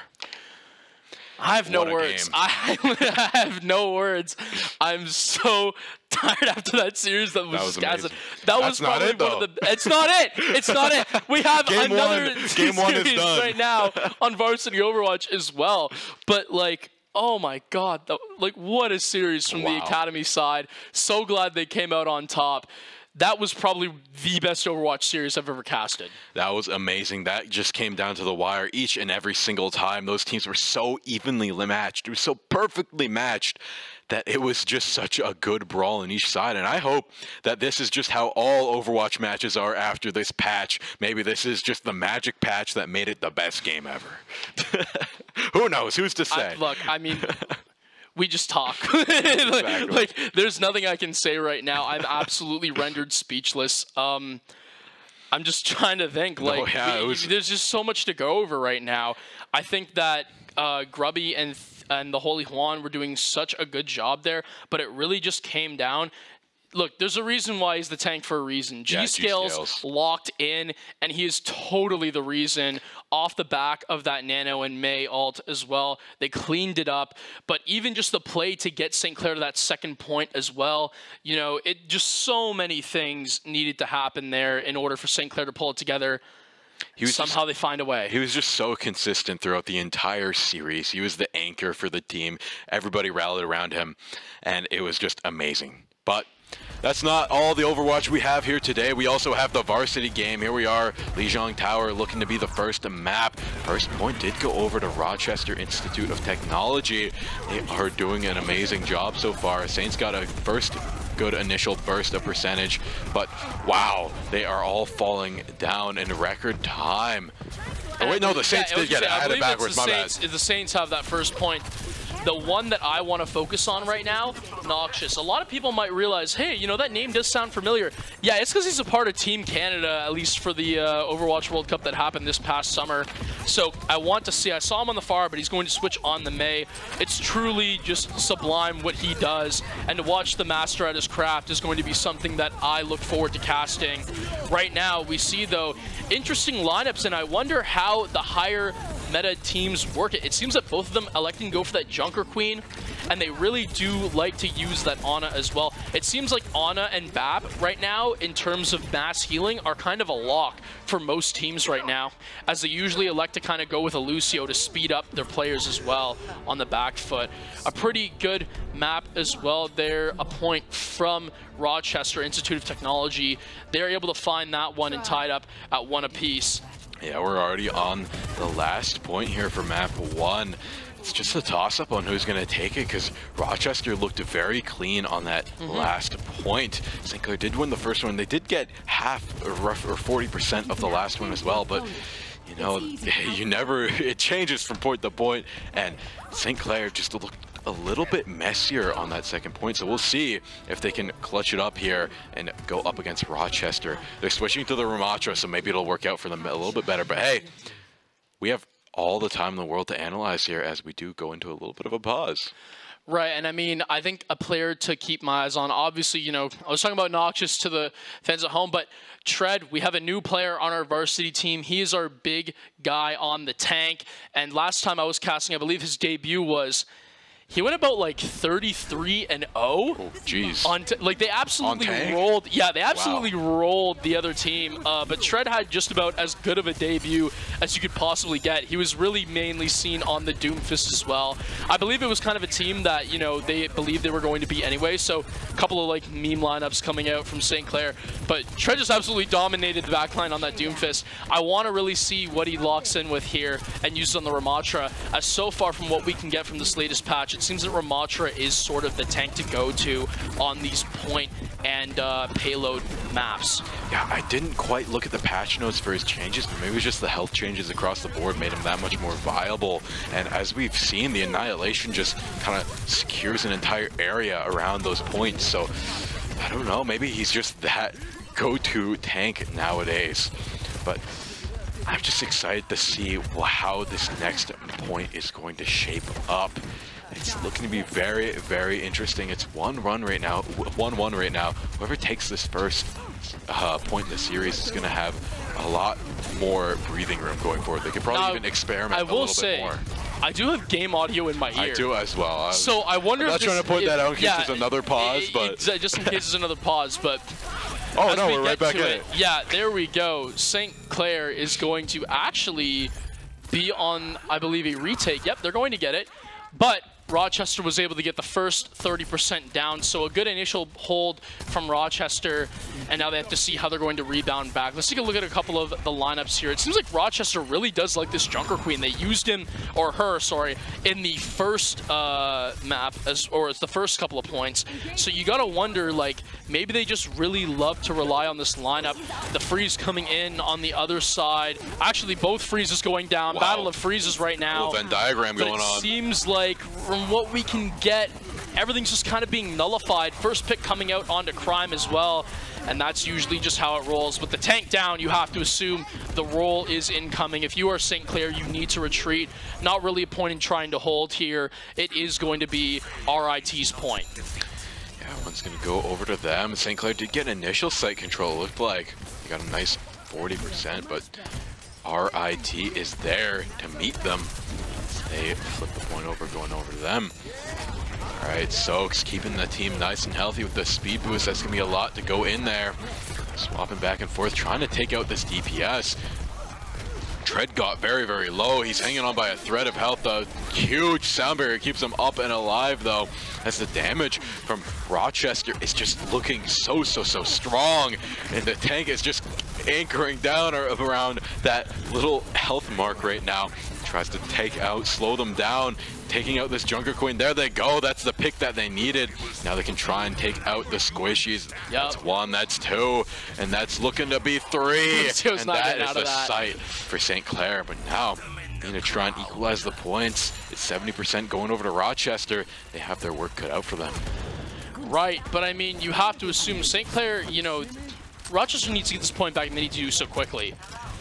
St. Clair cannot afford to give it up. This is most likely going to be the team fight that pretty much capitalizes and cements the entire point right now, and I believe what should be the map. So it's going to be interesting to see what both teams come out with as the freeze does come down on the side of St. Clair. It's going to find the tank. That's a beautiful pick. And the ledges too. It seems like they're just going to elect to jump off. I suppose they were maybe trying, they lost the tank. They lost the tank, and I'm guessing what they're trying to do is they're banking on the fact that they can get back and touch. They were just trying to regroup and respawn. That's going to be exactly what happens. The freeze going down on the side of the May for Rochester Institute of Technology, and they're going to find the picks necessary to try to push up. St. Clair then responding back with 3 of their own. It just isn't happening. I thought the pick on Noxious was going to be what they needed, but it didn't happen at all. St. Clair seemed to be cleaning up perfectly, and with overtime looming and the Lucio gone, it seems like this is going to be St. Clair's point. Yeah, that point's gonna go over to St. Clair. What dominance there. Rochester trying to have very quick reaction time, all jumping off with the tank, trying to get one last push, and it looked like it worked out, but St. Clair just had the control there. I thought it was looking really good when they got the first pick. I thought it was what was necessary and what they needed in order to go up forward and push a little more with that less damage on the May, obviously. But I mean, St. Clair just absolutely holding. Wow. And a play from Frost coming in too. Finds one with the pulse bomb. Finds 3, another 4, I think. weapon. He's gonna find 4, yeah. So one with the primary, another with the pulse bomb. Follow up 2 with the primary. Beautiful play there by Frost. But at the end of the day, St. Clair is going to take that first map. An amazing first map. Rochester had an amazing few battles there, but St. Clair just ended up coming out on top. Especially with that play of the game there that we saw there. Both teams looking so even. They're just looking very good. I think. Are we gonna get another 5 maps? Are we gonna get another 5 maps out of the Varsity side this time? Yeah, it's only time will tell. Yes, but with all that said, we're gonna throw it to a quick break, and we'll be right back with more Overwatch and probably more COD once we return. Absolutely. So don't go anywhere.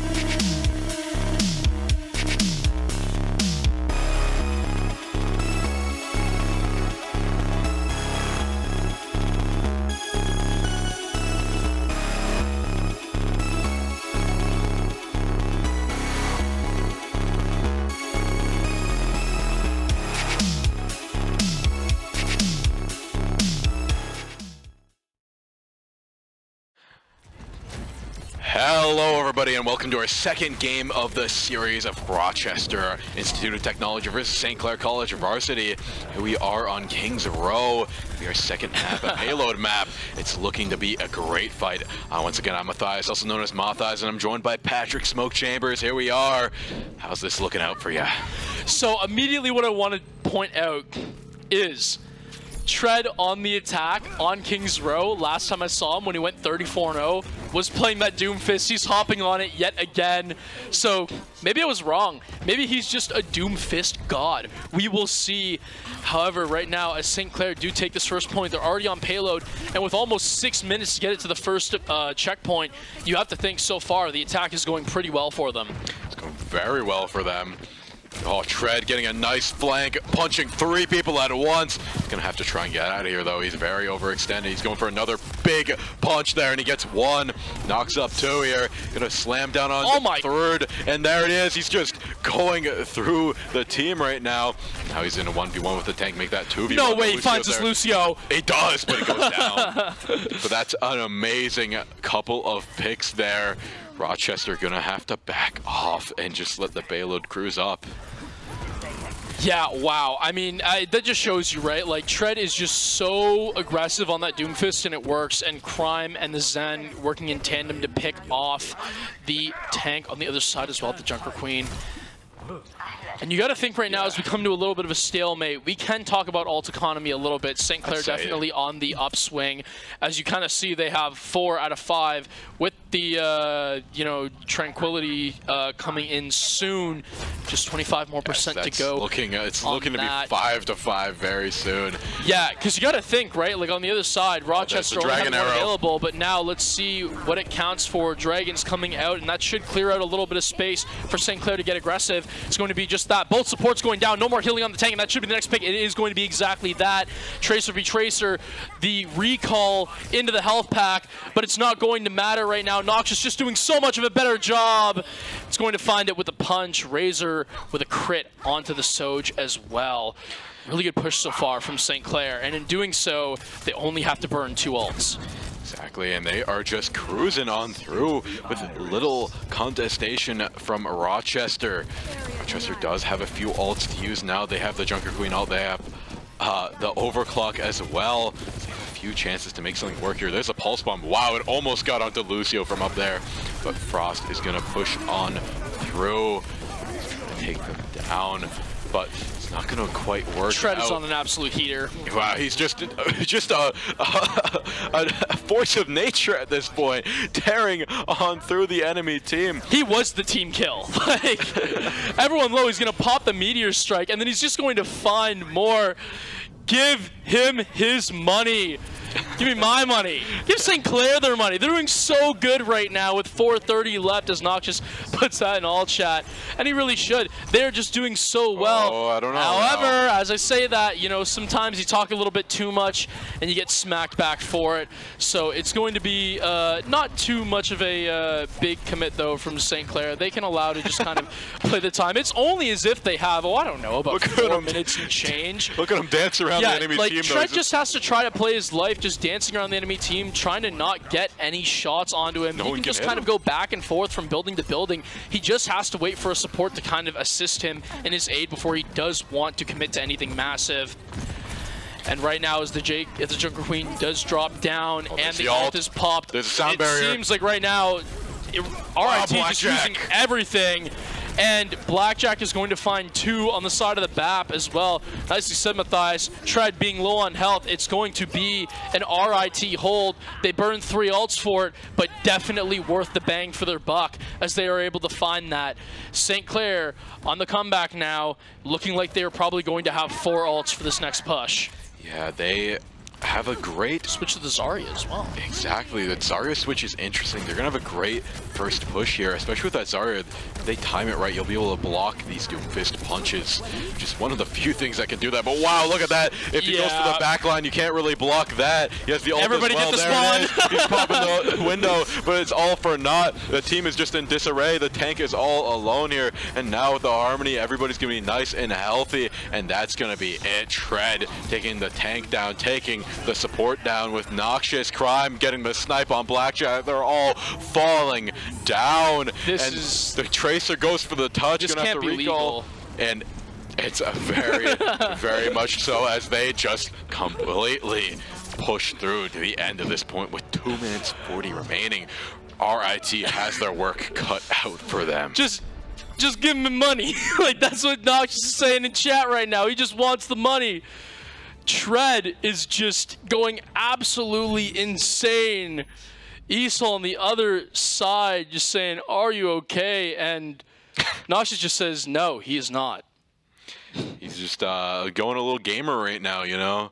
Right back in the swing of things. He's excited about the new patch, but nonetheless, this game is off to a great start. Rochester has a lot of work to do. They need to bring it all the way and still try and beat out the time that St. Clair has shown there. They just did a great job. I'm excited to see what the lineup is going to be for the second point here. I was going to say game 2, but it is game 2. But second half of game 2, that is. Interesting that they're running the Doomfist on defense as well, but honestly, after the showing that Tread had in that first half, what are you gonna do? Tell him to get off of it? Like, what? Like, who are you to speak on that? If that's true, Tread was an absolutely dominant force on that Doom that first half, as everyone just saw. I mean, you just have to assume with the Tracer as well, it's going to be a fairly aggressive lineup here. I'm assuming they're just going to wait for basically Crime to find a first pick off the back of the Widowmaker, and as soon as that happens, it's just going to be a rush through. So that's going to be what they play for. Let's see how St. Clair defends. And immediately, like Frost on the Widow, just put down to 1 HP before getting healed. Quick damage utility being thrown out right now. And as this Doomfist on the side of Tread just cleans up the Winston, I mean, this is just absolutely absurd. It's not anything you see. Like, ladies and gentlemen, what we're seeing right now is not simple play. Doom is such a hard character sometimes to play with, especially because you need to be able to understand when you need to get out of dodge. I don't even understand why the other tank is trying to compete with the Doomfist. I mean, if he does, fair dues to him. But as far as I'm concerned, this has just been an absolute diff on the side of tank. Tread looking to just kind of keep the effort strong. And right now, let's see with that snipe off the back of Frost. Beautiful shot. Can RIT find something to keep going? It's going to be tough. They have their work cut out for them here. They need to find some picks here. They found the pick with the Widow, but it might not be enough. They need to get Tread down, and that is what they just did here. That should be point. That is looking to be point. It's going to be tough to come back from that. No tank, no support, no DPS even near the site. That site's going to go over to Rochester here. And Rochester finally doing what they needed to do. They have that first pick off of the Widow. The Doomfist can just finally go in and do the damage. It's what they needed to happen. Of course, that far spawn really influencing the team fight. And honestly, RIT played it beautifully there. Now they have 445, and with the wall hacks going down, you gotta think they know exactly when Tread's gonna re-peak here. Big snipe on Tread. Huge snipe and a lot of damage coming through. St. Clair just have to play a little bit patient. We can talk about ult right now, ult economy. We see that the Meteor Strike and the Nano are going to come into the conversation here, as well as the Zen ult. So with that pick going down, that is a huge one on the side of RIT. They're going to find the Ana and Crime as well. Isol doing such a good job on this Genji, assisting that Doom in the backline push. Yeah, they're just so good at diving down on one lonely player and making sure they just deal out the DPS to take them down in record time. But look at Abdon just chasing these two squishies there, going all the way to commit an ult just on 2 of them. And now Noxious trying to get out of here, trying to find anything that can make that work, but Abdon gonna get 2 out of that. Now to me, again, like, we can say it all we want. It could just be a build sort of thing where he wants to build sooner so we can have it for that next engagement. But I mean, I'm gonna say it, I think Abdon's a little bit angry right now, and he's just taking out his rage on the 2 squishies. Wow, Essel. It's more than justifiable. Tread finding 1 and Essel finding yet another 2. He has been the voice of reason right now for RIT getting them back into this fight. And right now, it might just be a tale of 2 teams that are almost just near flawless on the attacking side.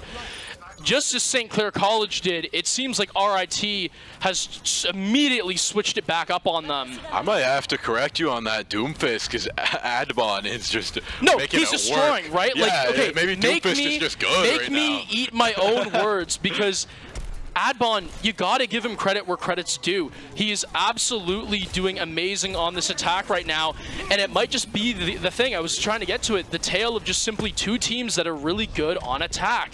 Genji Blade being found out, and it's going to find the Ana, and now Noxious trying to refrag back on the Kiri, and finding another one on the Genji before it gets traded back out from the Lucio. No supports now on the side of, I believe it was RIT, and now they have to just play patient as this push stalls out. Yeah, it's going to go back a little bit further. They still have a minute to make it all the way to the end and equal St. Clair College's time, so it's it's all a matter of St. Clair holding it here at this choke. There's a lot of time left on the board. There's a lot that could happen for RIT, but if St. Clair can just hold it here for long enough, they'll come out on top here. Tread finds the back line there, finds the support pushed up at a weird angle. He's going to try and turn that into a kill. It's not going to quite work. He's having a little bit of a brawl here with the enemy Doomfist, trying to take out the supports, trying to take out anything that he can, but it's not quite working as Adbon is there to meet him there. Gets the nice punch on the Genji, but it's not enough. Tread going down, and now it's going to just be a complete rollover for RIT. They're going to push on through. No one's going to be there to stop him without Tread, without the tank. They're not going to have much in the way of mitigation. The kick coming in to finish off the Doomfist is key, however, to stall this push. But I'm going to say it right now. No matter the outcome of this match, and no matter the outcome of this map, Abdon, I want to apologize. I was completely wrong about you. You just had to show me exactly what you could do on the attack on the Doomfist. He was doing a really good job so far of making this push work for his team. And regardless of if they lose or win this map, you cannot deny the fact that he hasn't done a very good job up until now of keeping his team in it. Yeah, he's been doing a great job at keeping the team in it, but they do need to make that last little stretch. It's not over for St. Clair. They still have everybody up and healthy. They have one ult online for the support there. They have Zen ult that could be used in a pinch if things start to go south, but it looks like things are going pretty good from they get the trade. Oh, what a pick from Crime. Yeah, that was a major pick with the sniper, and looking to be another pick as well. That's Frost there. Tread the refrag. Getting one right back though, shutting that Widow down, getting the support down, and now with only 2 minutes left on the clock, it's looking kind of dire here for RIT. They just need to make it. The tank switch again from RIT as well. Back to the Zarya, but that didn't work out for them on the defense. Maybe on offense, this will be the play. I saw major reflect on the Ana there. Wow, what reaction time, and now they're going to commit all their ults to one final push. But the Dragon's down the side of the Kitsune. And the Blade as well. Essel gets a double kill. Moving in, looking for a third. There's the Harmony, but it's not going to be enough. And Essel gets 3, and the Sen gets booped off. And that is going to be an equalizing round for RIT, but they still have less time at St. Clair College. You know, it was funny. We saw Esel just in all chat as well. Noxious was saying to give him his money, and Esel said, "Are you okay?" Yeah, and he proved that. He proved it. He absolutely proved it that he wasn't. I mean, Noxious just admitted to himself. He literally said no. But Esel, you know, playing with a chip on his shoulder, Adbon playing with a chip on his shoulder, RIT as a whole playing with that chip on their shoulder. And it just shows sometimes when a team gets really, really passionate, you think you have them figured out. Yeah, you don't. Because right now, RIT just manned an attack that was almost on the same level as that St. Clair one, just a minute and a half shorter. Or, sorry, yes, longer. Nevertheless, they get the 3 points, and that's what matters in the long run. The tough part, though, for them is they are going to have to try and make this push within 1 minute and 17 seconds. And this first push either goes amazingly or it is dragged out for a long time. So they only have 1 or 2 good pushes in here to cap the point and try and take the payload as far as they can. They have all the work cut out for them. It looks like the team comps are going to be the same. Actually, Esel going to switch to the Pharah, try and be a surprise pick, but does he know there is a Hanzo waiting for him? It's going to be interesting, especially because even a Hanzo headshot right now, if I'm mistaken, Pharah has how much health as of the current rework? I don't know the exact number, but we'll be able to see it soon once we observe them here. Because I'm almost certain Hanzo headshot's 250, so therefore, if the Pharah does have a little more than 250, she could withstand that first shot. So it's going to have to be kind of key to watch that Hanzo versus Pharah matchup. As the first picks come in, it's going to be Soaks to get one onto the tank. And this is very critical right now, because as this team push kind of withers away and withers down, you're going to find that as Tread finds the next 2, it's going to be a hold from St. Clair. And now a dire situation has just become more dire. There are now 25 seconds, and right now you have to almost overextend Tread, just doing a little bit of teabagging to try to get onto the nerves of the players on RIT, them not trying to fall forward and do so. It is going to be the push now coming out, and this is quite literally everything on the table. If you have anything that you can do, any plans, any strategy, you need to use it. Deflect coming out onto Soaks, that's a huge kill, but the Lucio going down as well from the Storm Arrow is also massive. Isol is just finding pick after pick. Adbon finding one on the Noxious, no more DPS, and it appears that if they can just try to get Tread down, he's going to elect to get out of dodge. It is going to be the point that is going to be captured by RIT, and in the last second, they do get the point. However, with overtime now on the clock, you need to try to make the best of this push. All St. Clair most likely need here, even with the near spawn, is just a kill on this tank, and you would think that it would be all over from there. Yeah, they have one last push here. They are in the overtime. We'll see how far they can push it. They're setting the mark for St. Clair to meet, and right now it's looking to be not very far as St. Clair is just burning through them right now. They have so many ults. Noxious getting double kills, and now Tread getting one more, and there's the Doomfist ult. Isol, last one standing, but not gonna be able to touch. And as I said, the tank was the first one down, and immediately after that, domino effect, as that overtime counter is not going to wait for you to come back to the payload. So, a decent hold from St. Clair, and now they just have to try to be the better of on the attacking side. Yeah, they just have to try a little bit harder here on attack, and they have the time to do so. They had more time to play with than Rochester did.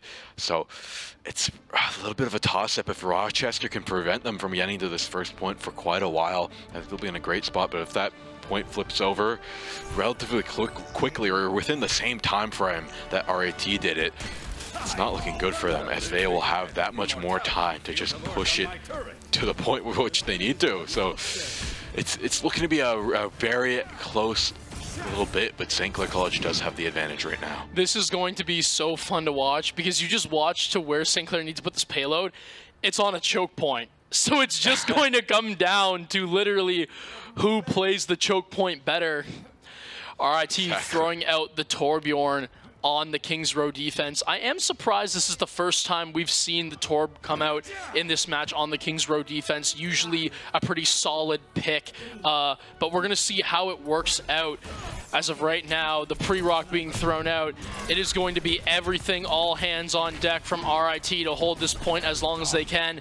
St. Clair, they just have to wait. The anti's going to go through, and it's most likely, nope, never mind, just going to be an amplifier for the health of the Doom. And now as he charges in, it's just going to try to find a little bit of pick damage, most likely setting up to see if they can get a quick pick from Crime on that Hanzo. There's going to be the first opener, though, onto Soaks. And as the kind of picks go down, as that turret gets destroyed on the side of the Torb, you just have to think right now, St. Clair can afford to give up the pick. They still have a little bit of time, but the second that first pick goes down for St. Clair, things are going to start to speed up, especially when it's one like the Baptiste. Great job from Isol just to refrag there onto the Noxious, onto that Tracer, just buying them some time.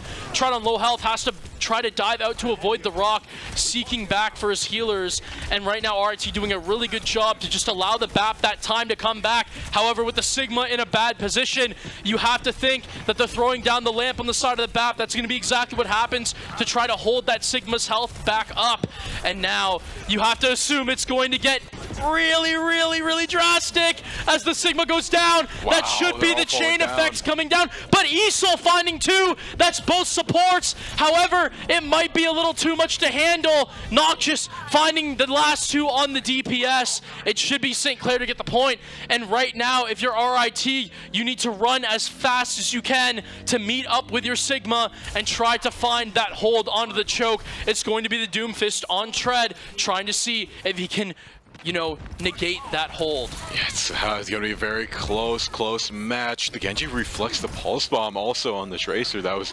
very close. I think he teleported right in time here.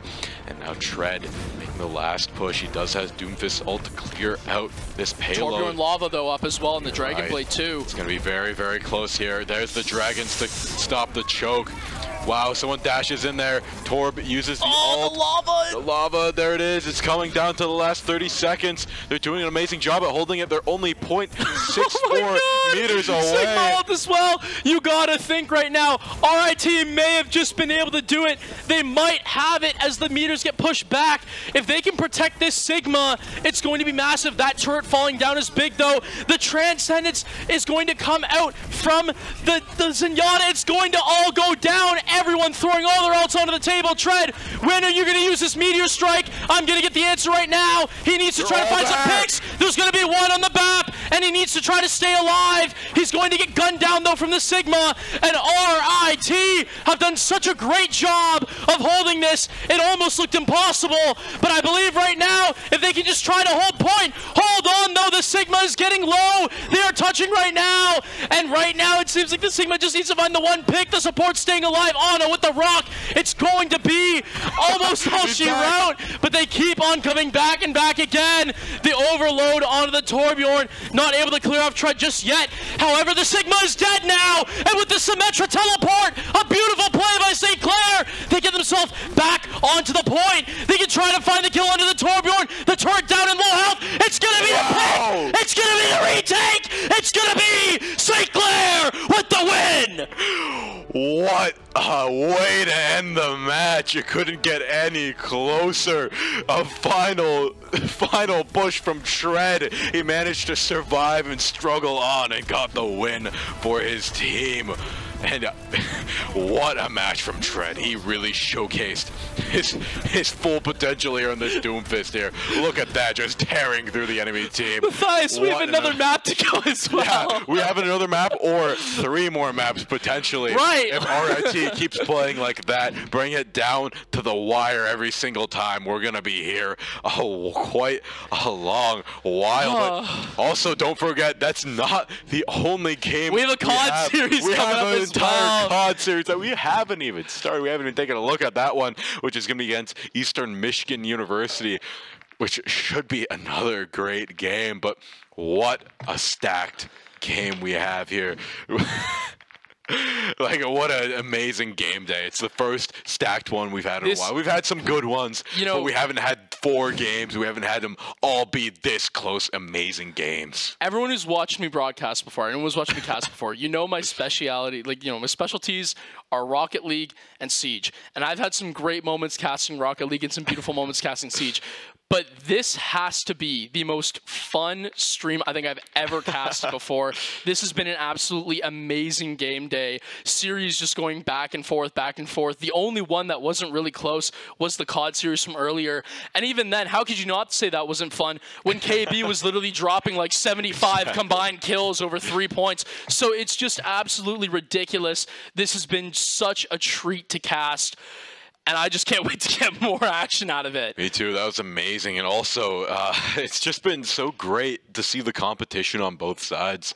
St. John's doing an amazing job in that Academy game, and not the kind of RIT. They held on to the last moment there in the last game. And also the previous game, they brought it to the 3rd map, brought it down to the last few points. It's been so close in these Overwatch games, and I'm just amazed to see it, especially on patch day too. You'd think one side would really figure it out more than the other, but it seems very, very even now.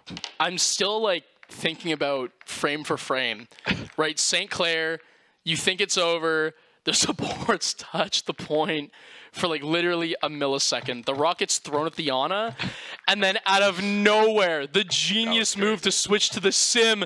The teleporter goes down, the Torb turret goes out, he has no more overclock. It was absolute pandemonium, but we don't even have time to break it down, because now we're getting into a Flashpoint game. Yeah, here we are. It looks to be a Junkertown Flashpoint here, as they're just getting right into the swing of things here. Tread pushing on through on some Ramatra, but he's getting really burned down here by the Zarya. That's going to be the tank down from St. Clair College. RIT looking to take this first Flashpoint. He's still getting a nice kill there. Crime getting one right back, though. It's very back and forth, but without a tank, St. Clair has nothing to rally behind. Right, and I mean, look, to cover this is just, it's insane after the game we just came off of, but we have to do it nevertheless with Zarya on 88 charge. I want to take a look at a couple of the lineups, and as well as the COD, our last series getting underway. St. Clair versus Eastern Michigan University. and so far it seems like St. Clair having the advantage on the hard point. Remember, if you guys get tired of hearing me and Matthias cast, I'll state it for the third time. I don't know why you would, but you can put down !streams in the chat, and it will take you to the pure gameplay streams if that is what you want. Let's talk about Adbon right now. He's finding the 2-pick as well. Frost cleaning up. They're doing a very good job so far. RIT is showing that they are no slouches when it comes to Flashpoint. Halfway through the first one. Yeah, they're doing an amazing job right now. Adbon just getting these picks when they're needed and just really not being able to be taken down by St. Clair, timing the Zarya bubbles perfectly, covering all his teammates as well. He's playing as perfect as you can. There's a big commit there from St. Clair. They're trying to get in here, but they're not finding any picks as they're all falling down. Adbon finds the one on Noxious. That's going to be a huge pick for them. And as this Flashpoint is taking up, there's zero contestation from St. Clair. They're unable to touch. They're unable to do anything here as more that pick's coming in for sure. Yeah, yep. Tread goes down. Easel gets another. This map is looking all Rochester right now. Look at Frost just getting a double for no reason there right at the end. Because why not? You know, you're just delaying the time to get to that next point, to just get set, to get your defensive priorities and positioning straight. There is a point for it. However, it then becomes a little bit controversial if you then give yourself up on the other side. However, not going to happen. Frost being very careful and calculated with his picks, doing a very good job. And RIT, I mean, wow. You want to wonder how to bounce back from a game that we just witnessed? Yeah, that's exactly how you want to do it. They're looking to prove something here, and there's the gravity flux there from, I believe that the Zarya ult there. Stormzy gonna go down or take. They put Kitsune in B2. They literally just used everything. And as the Annihilation comes in right now, it's going to be all St. Clair on the pick board so far. Noxious finding 2. He's probably going to elect to save the freeze, just trying to find that last pick. Tread cleaning up another 2 with the alternate fist form. Beautifully played there. I have no words to sum up how Tread's performance tonight has been. He has just made his debut performance. I thought it was impressive enough, but to me, he's absolutely, with the stakes, blown that one out of the water. I'm so thoroughly impressed with what this team has shown so far, but you have to give it to RIT as well. They are competing. I know it says 2-0 so far on maps, but it has been anything but that. Everything usually coming down to an overtime contestants. And as the Denji Blade comes down with all the ults on the damage screen down as well, it's going to be an absolute back and forth surge of team pushes. But it's just doing exactly what I've been saying. It is team kill after team kill, pick after pick. They are finding absolutely everything they want here. RIT capping yet again. They just have to be careful though, because if they give this Flashpoint up, the chance they get it back is more than likely not going to happen. Yeah, Rochester just looking very good right now. That team wipe, they got it when they needed it. And now it's up to St. Clair to try and do it right back. Noxious does have the Blizzard online. And Tread actually switching to the Zarya to match Adbon there. Might be what they need to break through this defense. A little bit more flexibility here and movement potential here. Now Abdon moving in, trying to defend against this Zarya. He's going to get shielded out. Soaks trying to move in there, trying to heal his team. There is the freeze coming out, and he has no shields to speak of. He's going to be frozen solid. Storm's going to get one. Asel going to get the other there. And that's going to be rough for the Saints. They have no more supports. They have nothing to rally behind. Tread is just going to have to try and get out here. RIT showing up strong. They're trying to prove to the Saints that Flashpoint is their game mode. So far, their team comp has been doing absolutely nothing short of wonders. And as the Graviton Surge comes down, it's going to find yet another pick onto Crime. The Tracer should go down easy. This is absolutely beautiful play from RIT as they clean up the BAP lamp, and I'm assuming he's going to be next off the board. There it is. Tread trying to switch the Zarya, but I think we know right now who the better one of the two looks to be right now. Is it is true Abdon does have his full team behind him, but that is for the reason that they have just absolutely wiped St. Clair off of this second Flashpoint. Exactly, the entire team is performing very, very well right now. 2 Flashpoints, and St. Clair has 0 to speak of. Rochester could potentially win it all right here. St. Clair is going to have to put their all into this. It's going to be a very tough fight. There is the ult. Can they make something of this? They're trying to get a kill. They're trying to make something, anything happen, and they're unable to make much happen at all. And now, St. Clair might have an opening. He's so low on health, and as the surge comes down, it's going to be Abdon getting picked off by Crime. That is such a huge pick. You have to assume that it's going to then go back and forth. Isol next to find the board. They're just hunting right now, hunting RIT. Crime with another, Noxious with one, and that should be the team kill as well. Coming out from St. Clair College. They take the retake back, and quick, I might add, but they have to do quite a number in this Flashpoint game if they want to get back into it. Yeah, they have a lot on the line here. They need to play at their best capabilities here, which they are now doing. It seems like the adjustment to the Zarya was a little bit messy, but now they're finally getting into the swing of things. It's all about finding that rhythm against the enemy Zarya, right? You don't want to bubble when they're bubbling. You want to be the last one to have that bubble ready, or at least have your team ready to help you out there. We're seeing the Kiriko ult. We're seeing a lot of ults on the board right now. We're seeing the Bab window come out from Razor, and it looks like St. Clair gets 3 kills. Wow, but Isol's there to equalize it here with the 2 kills of the Dragon Blade, but Tread shuts it right down. I mean, anytime that RIT needs something to go their way, it always seems like Isol on the side of those massive Genji blades just comes in and God's about to end. Wipes. COD's about to what? End? Yeah, it looks I mean, no. Just the first point. Yeah, so yeah, the hard point being dominated so far. St. Clair, just the first game, but I just want to point out. First game. And wow, are they really going to finish this out 250 to like 80? Yes. That is absolutely insane. They're all warmed up. 73, I mean, oh man, after the first series, you just have to think that Brennan, KB, GMG, and I believe the last Priestley, you have to think that they are just all warmed up, ready to go. So right now, I expect nothing short of brilliance from our COD team, and they are giving it to us. I believe I see Priestley with 26 and 9. That's I think insane. Brandon's 25 and 8 as well. Just absolutely stupid stat lines out of those two, combining for over 50 kills together. Speaking of stupid here, this is a very stupidly awesome game as we're here on this next Flashpoint. Looks like the Saints are cruising on through, getting 3 kills. Frost getting 1 in return. Soak's getting a nice double though. Sports are down. St. Clair looking to take and keep control of this Flashpoint here, and they need to keep this game alive. If they can win it all here, reverse sweep, Flashpoint, they win. I mean, you got to think, right? You're RIT. You win this map.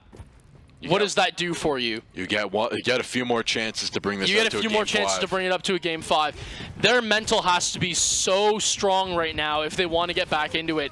St. Clair, they can smell victory. They know they have them on the doorstep of defeat. And as the Graviton Surge comes down, it's going to be an absolute slaughter fest. Abdon picking up 2. Razor getting the BAP lamp, but it's not going to have any effect. It's just an absolute team wipe on the side of RIT, showing why Flashpoint seems to be their most dominant game mode so far.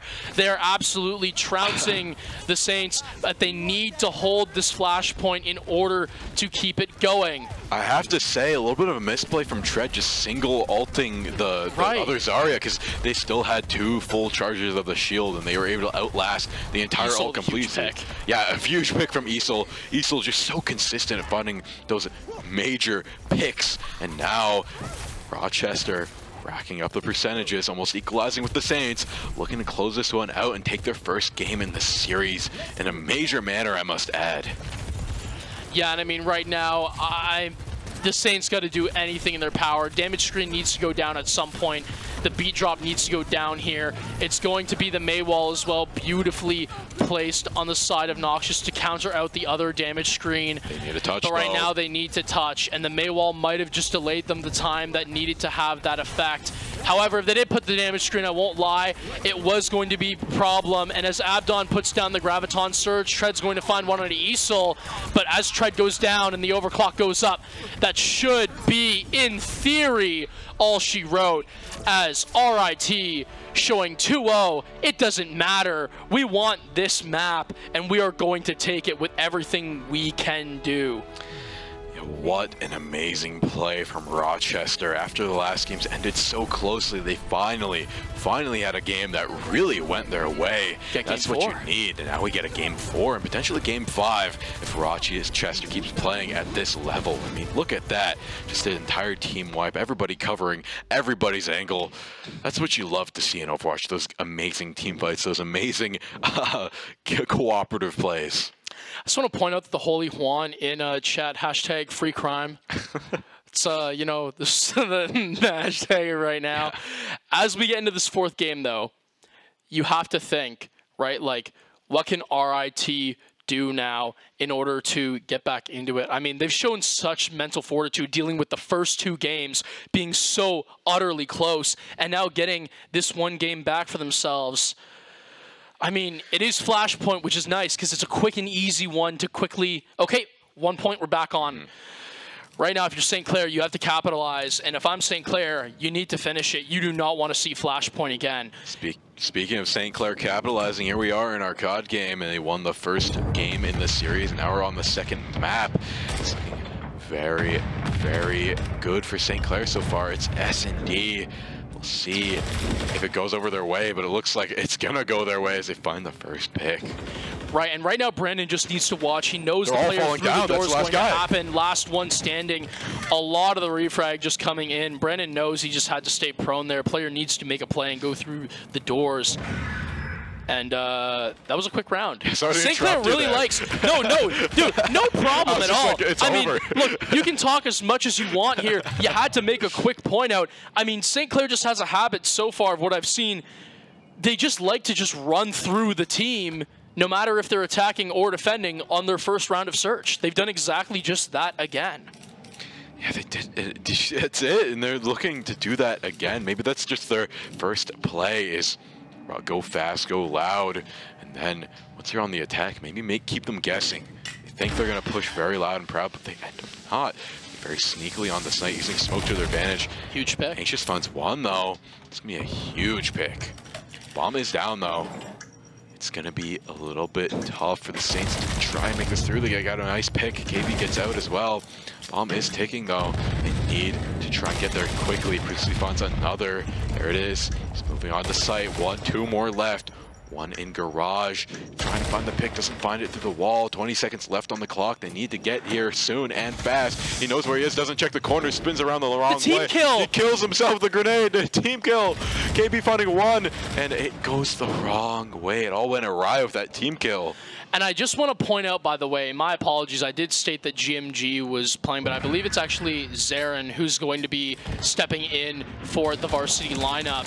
So it's going to be an incomplete, normal varsity team, obviously, but, you know, Zarin, very good COD player himself. You know, he's on there for a reason. He's in that lobby for a reason.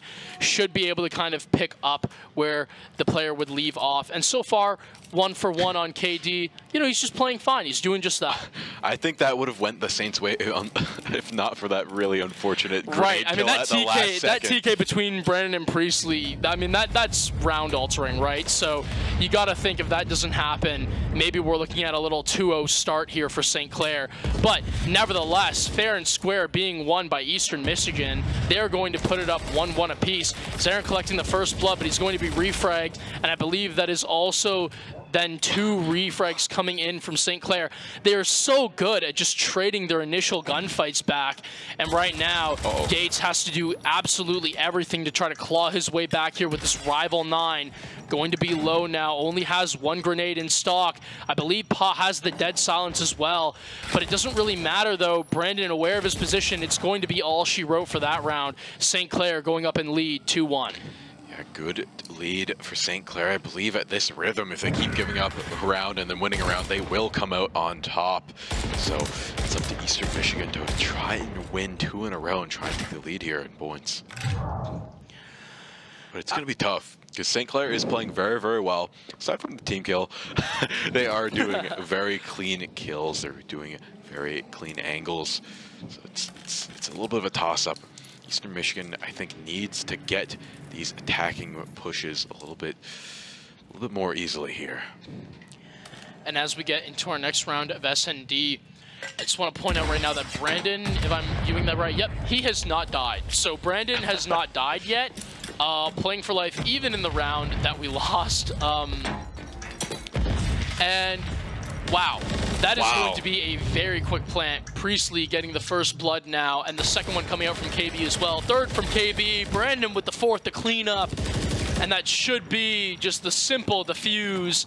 It was a really good take by Eastern Michigan. They get the diffuser down so fast, but sometimes positioning means more than time.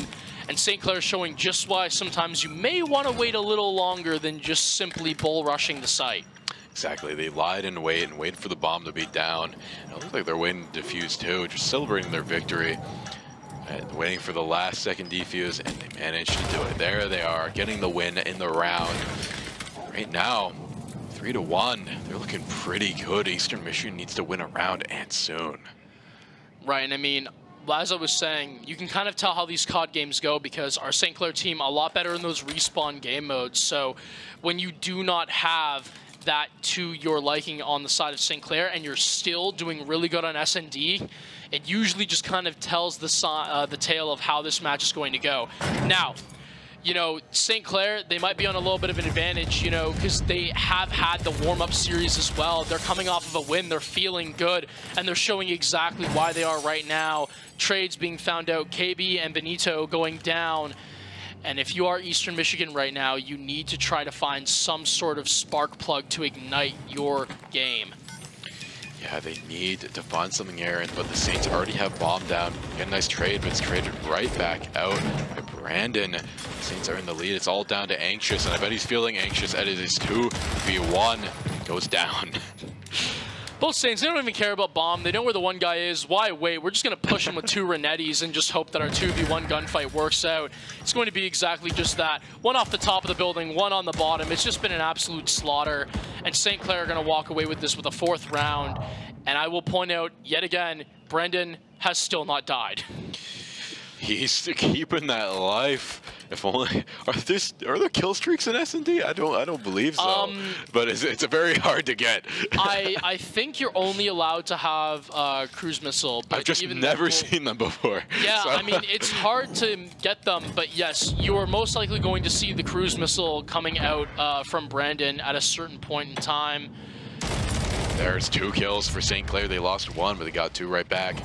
Now it is a 2v3 scenario. Once again, Eastern Michigan just pushing on through.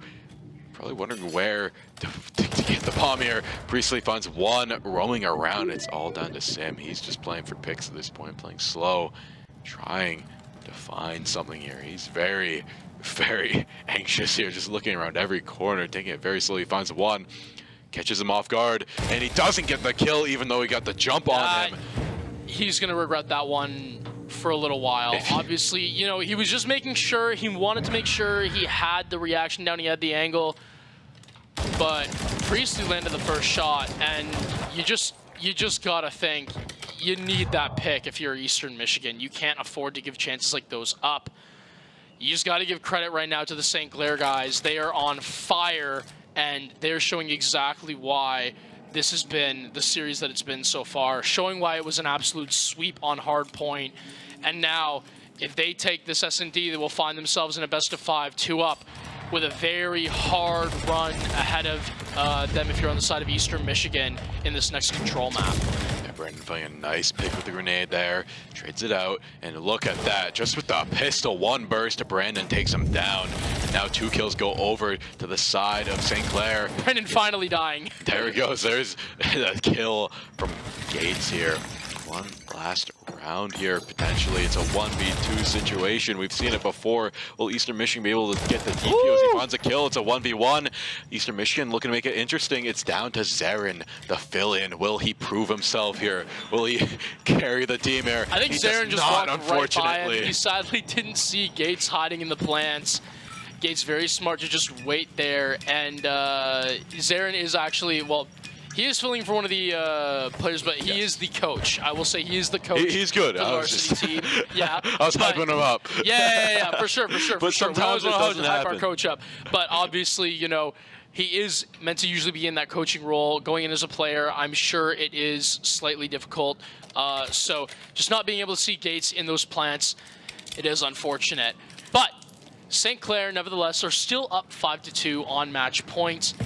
And if you're Eastern Michigan, you're staring down the barrel of a long comeback victory that you need, and that's going to only be one map. It will tie up the series at 1-1, but they need to find so much. And as these trades come through, it's going to be Zarin and KB on top. They're going to find the first 3, and now Sim with a predatory missile, I believe, on the way. It's actually going to be a cheeky team kill. Maybe St. Clair underestimating their opponents a little bit. They might have given this round away, but not quite.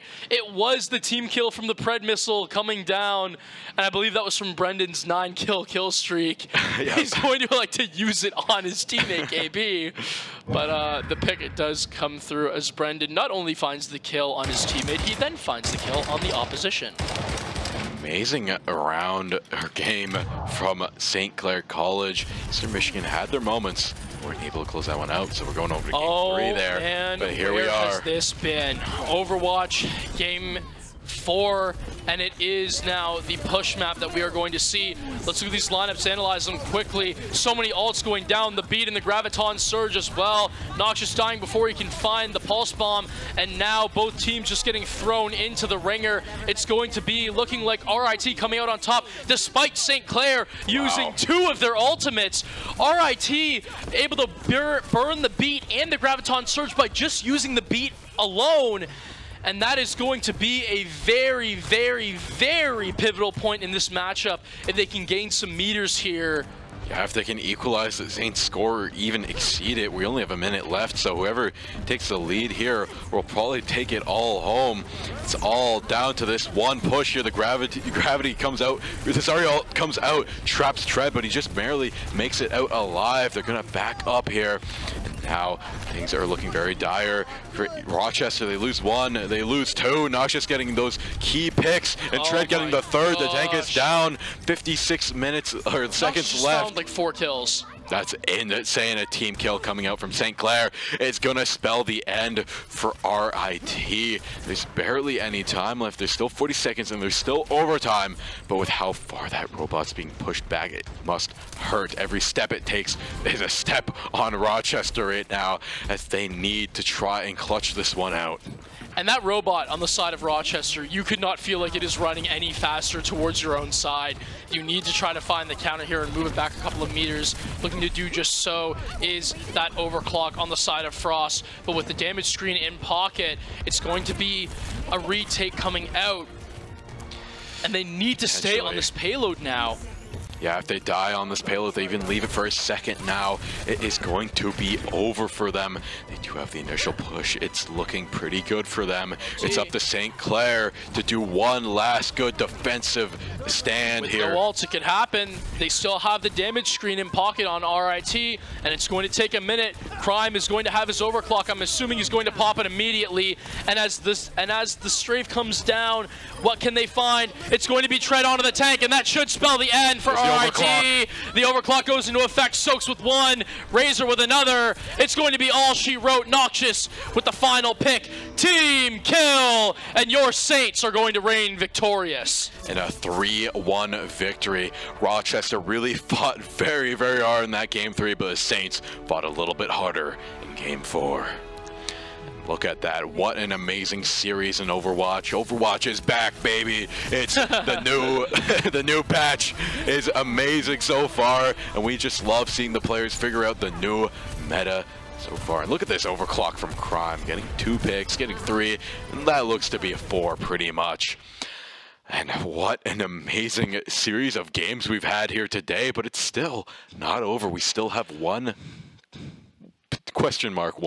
more game of COD. Well, obviously, you know, you never want to count a team out of it, but so far it has been Saints domination on the side of Eastern Michigan.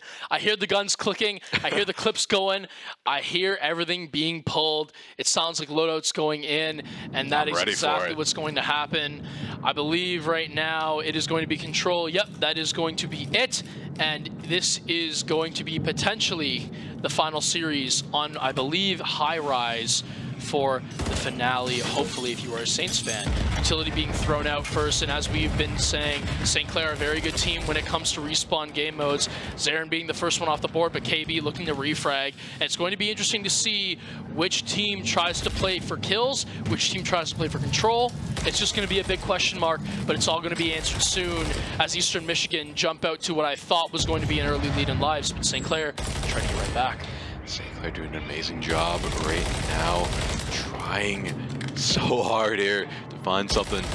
Managed to find a kill there, looking for another. They have control of A. They're getting a little bit of progress with only 50 seconds left. They need to get a point, and soon. It's not looking great for them. Zaren gets another kill. Might start to be a good scene, and it looks like they're going to try and do 2 points at once and really split Eastern Michigan's choices here. Sim and Gates get 2 kills there. KB going to get 1 right back. He's going to fall down to Anxious. And now it's looking to go this way of Eastern Michigan. They have 2 on both points right now, or 1 on both points right now. And looks like Eastern Michigan's just shredding them down in the kills, but it looks like the lives are still on the side of St. Clair. Right, and I mean, no, they're on the side of Eastern Michigan right now. It's so the colors. Eastern Michigan's doing really, really good so far. St. Clair just having a little bit of troubles. Obviously, right now, Brandon's struggling a little bit to get it going, and with the time ticking down with a 10 life, with a 3 life difference, now down to a 2 life difference. You have to think, unless St. Clair can get some sort of miraculous trade coming through. And however, there's going to be the first one. Can they find the pick? No, that's going to be detrimental. But with a 1-pick lead, can St. Clair tie it?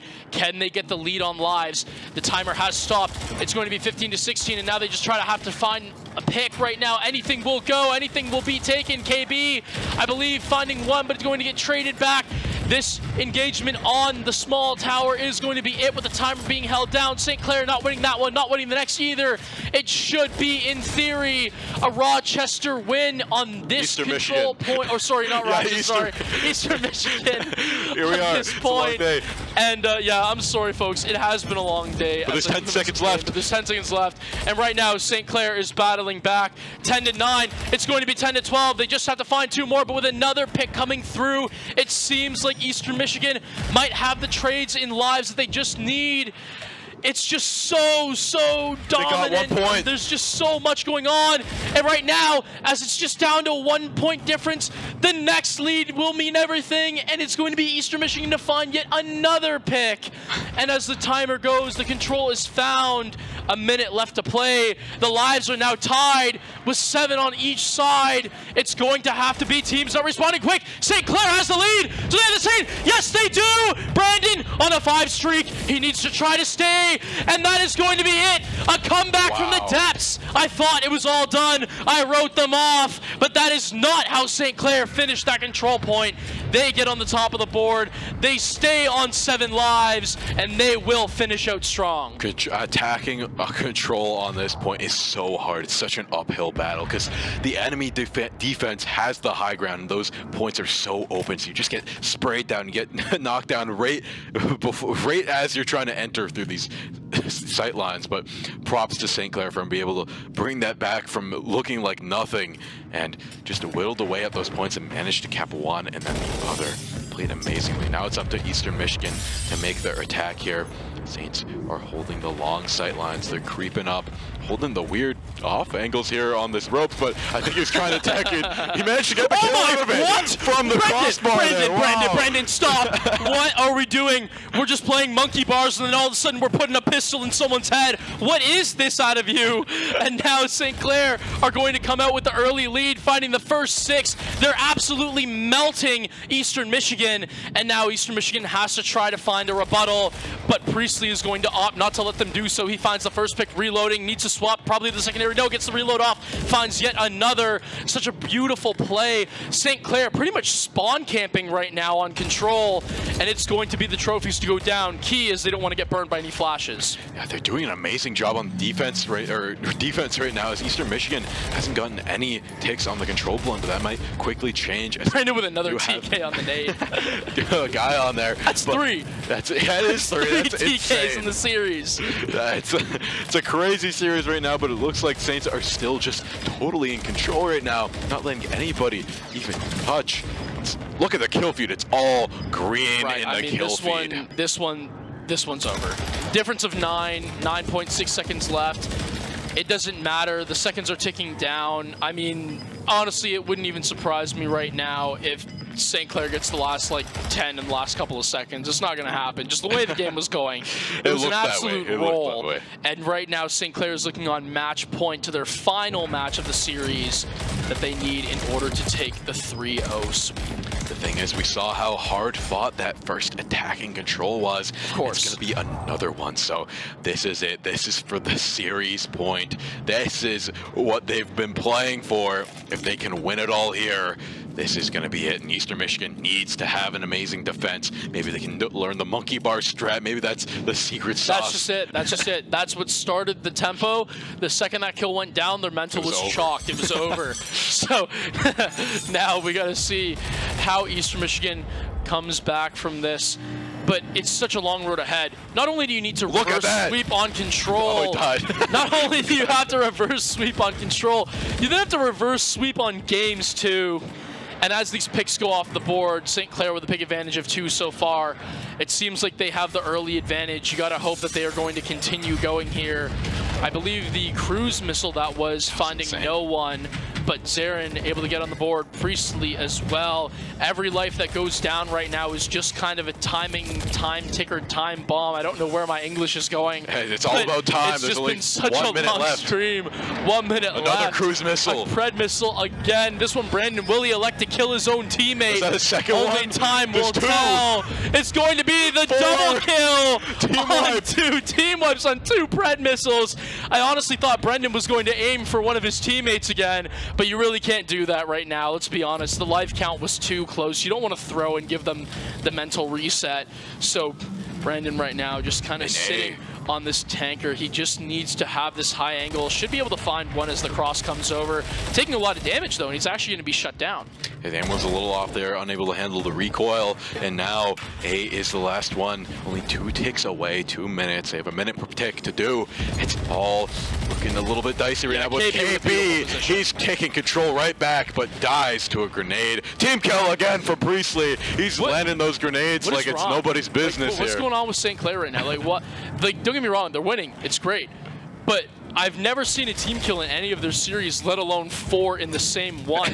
This is ridiculous. The Saints, they don't even know who's on their team and who's not at this point. They're just looking for Trophy blood. System going down. Classic COD players. There's no strategy involved. I'm just joking, obviously. Run and gun. But right now, on the side of St. Clair, it seems like they're just shooting anything that moves, blowing up anything that moves, including their own teammates, as the lives go down. And as St. Clair captures all zones, it is going to be a win. 3-0. They take the 3-0 sweep in games as well. That's going to be the series, and that is going to be the last series of this game day being wrapped up. And what an amazing series it was. Just total Saints dominance all the way through. Eastern Michigan, they had their moments, but you gotta hand it to the Saints. Look at that, 21-11, 20-8, 18-8, and Zarin there. Philin still did amazing. Didn't get any team kills, I must add, but you see that from KB? Amazing. He had 17 non-traded kills. Wow, that's insane. Like, St. Clair does such a good job of trading their kills back, but Eastern Michigan just never had the chance to come back from that.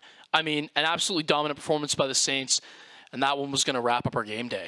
Yeah, what an amazing game day it has been. The first Academy Overwatch game against St. John. That was as close as it can get, and they still managed to win it out. And then we had our first COD game, which was very, very good as well. It was very back and forth, but the Saints proved their dominance like we just saw. Even with the sub, they still played at the top of the line.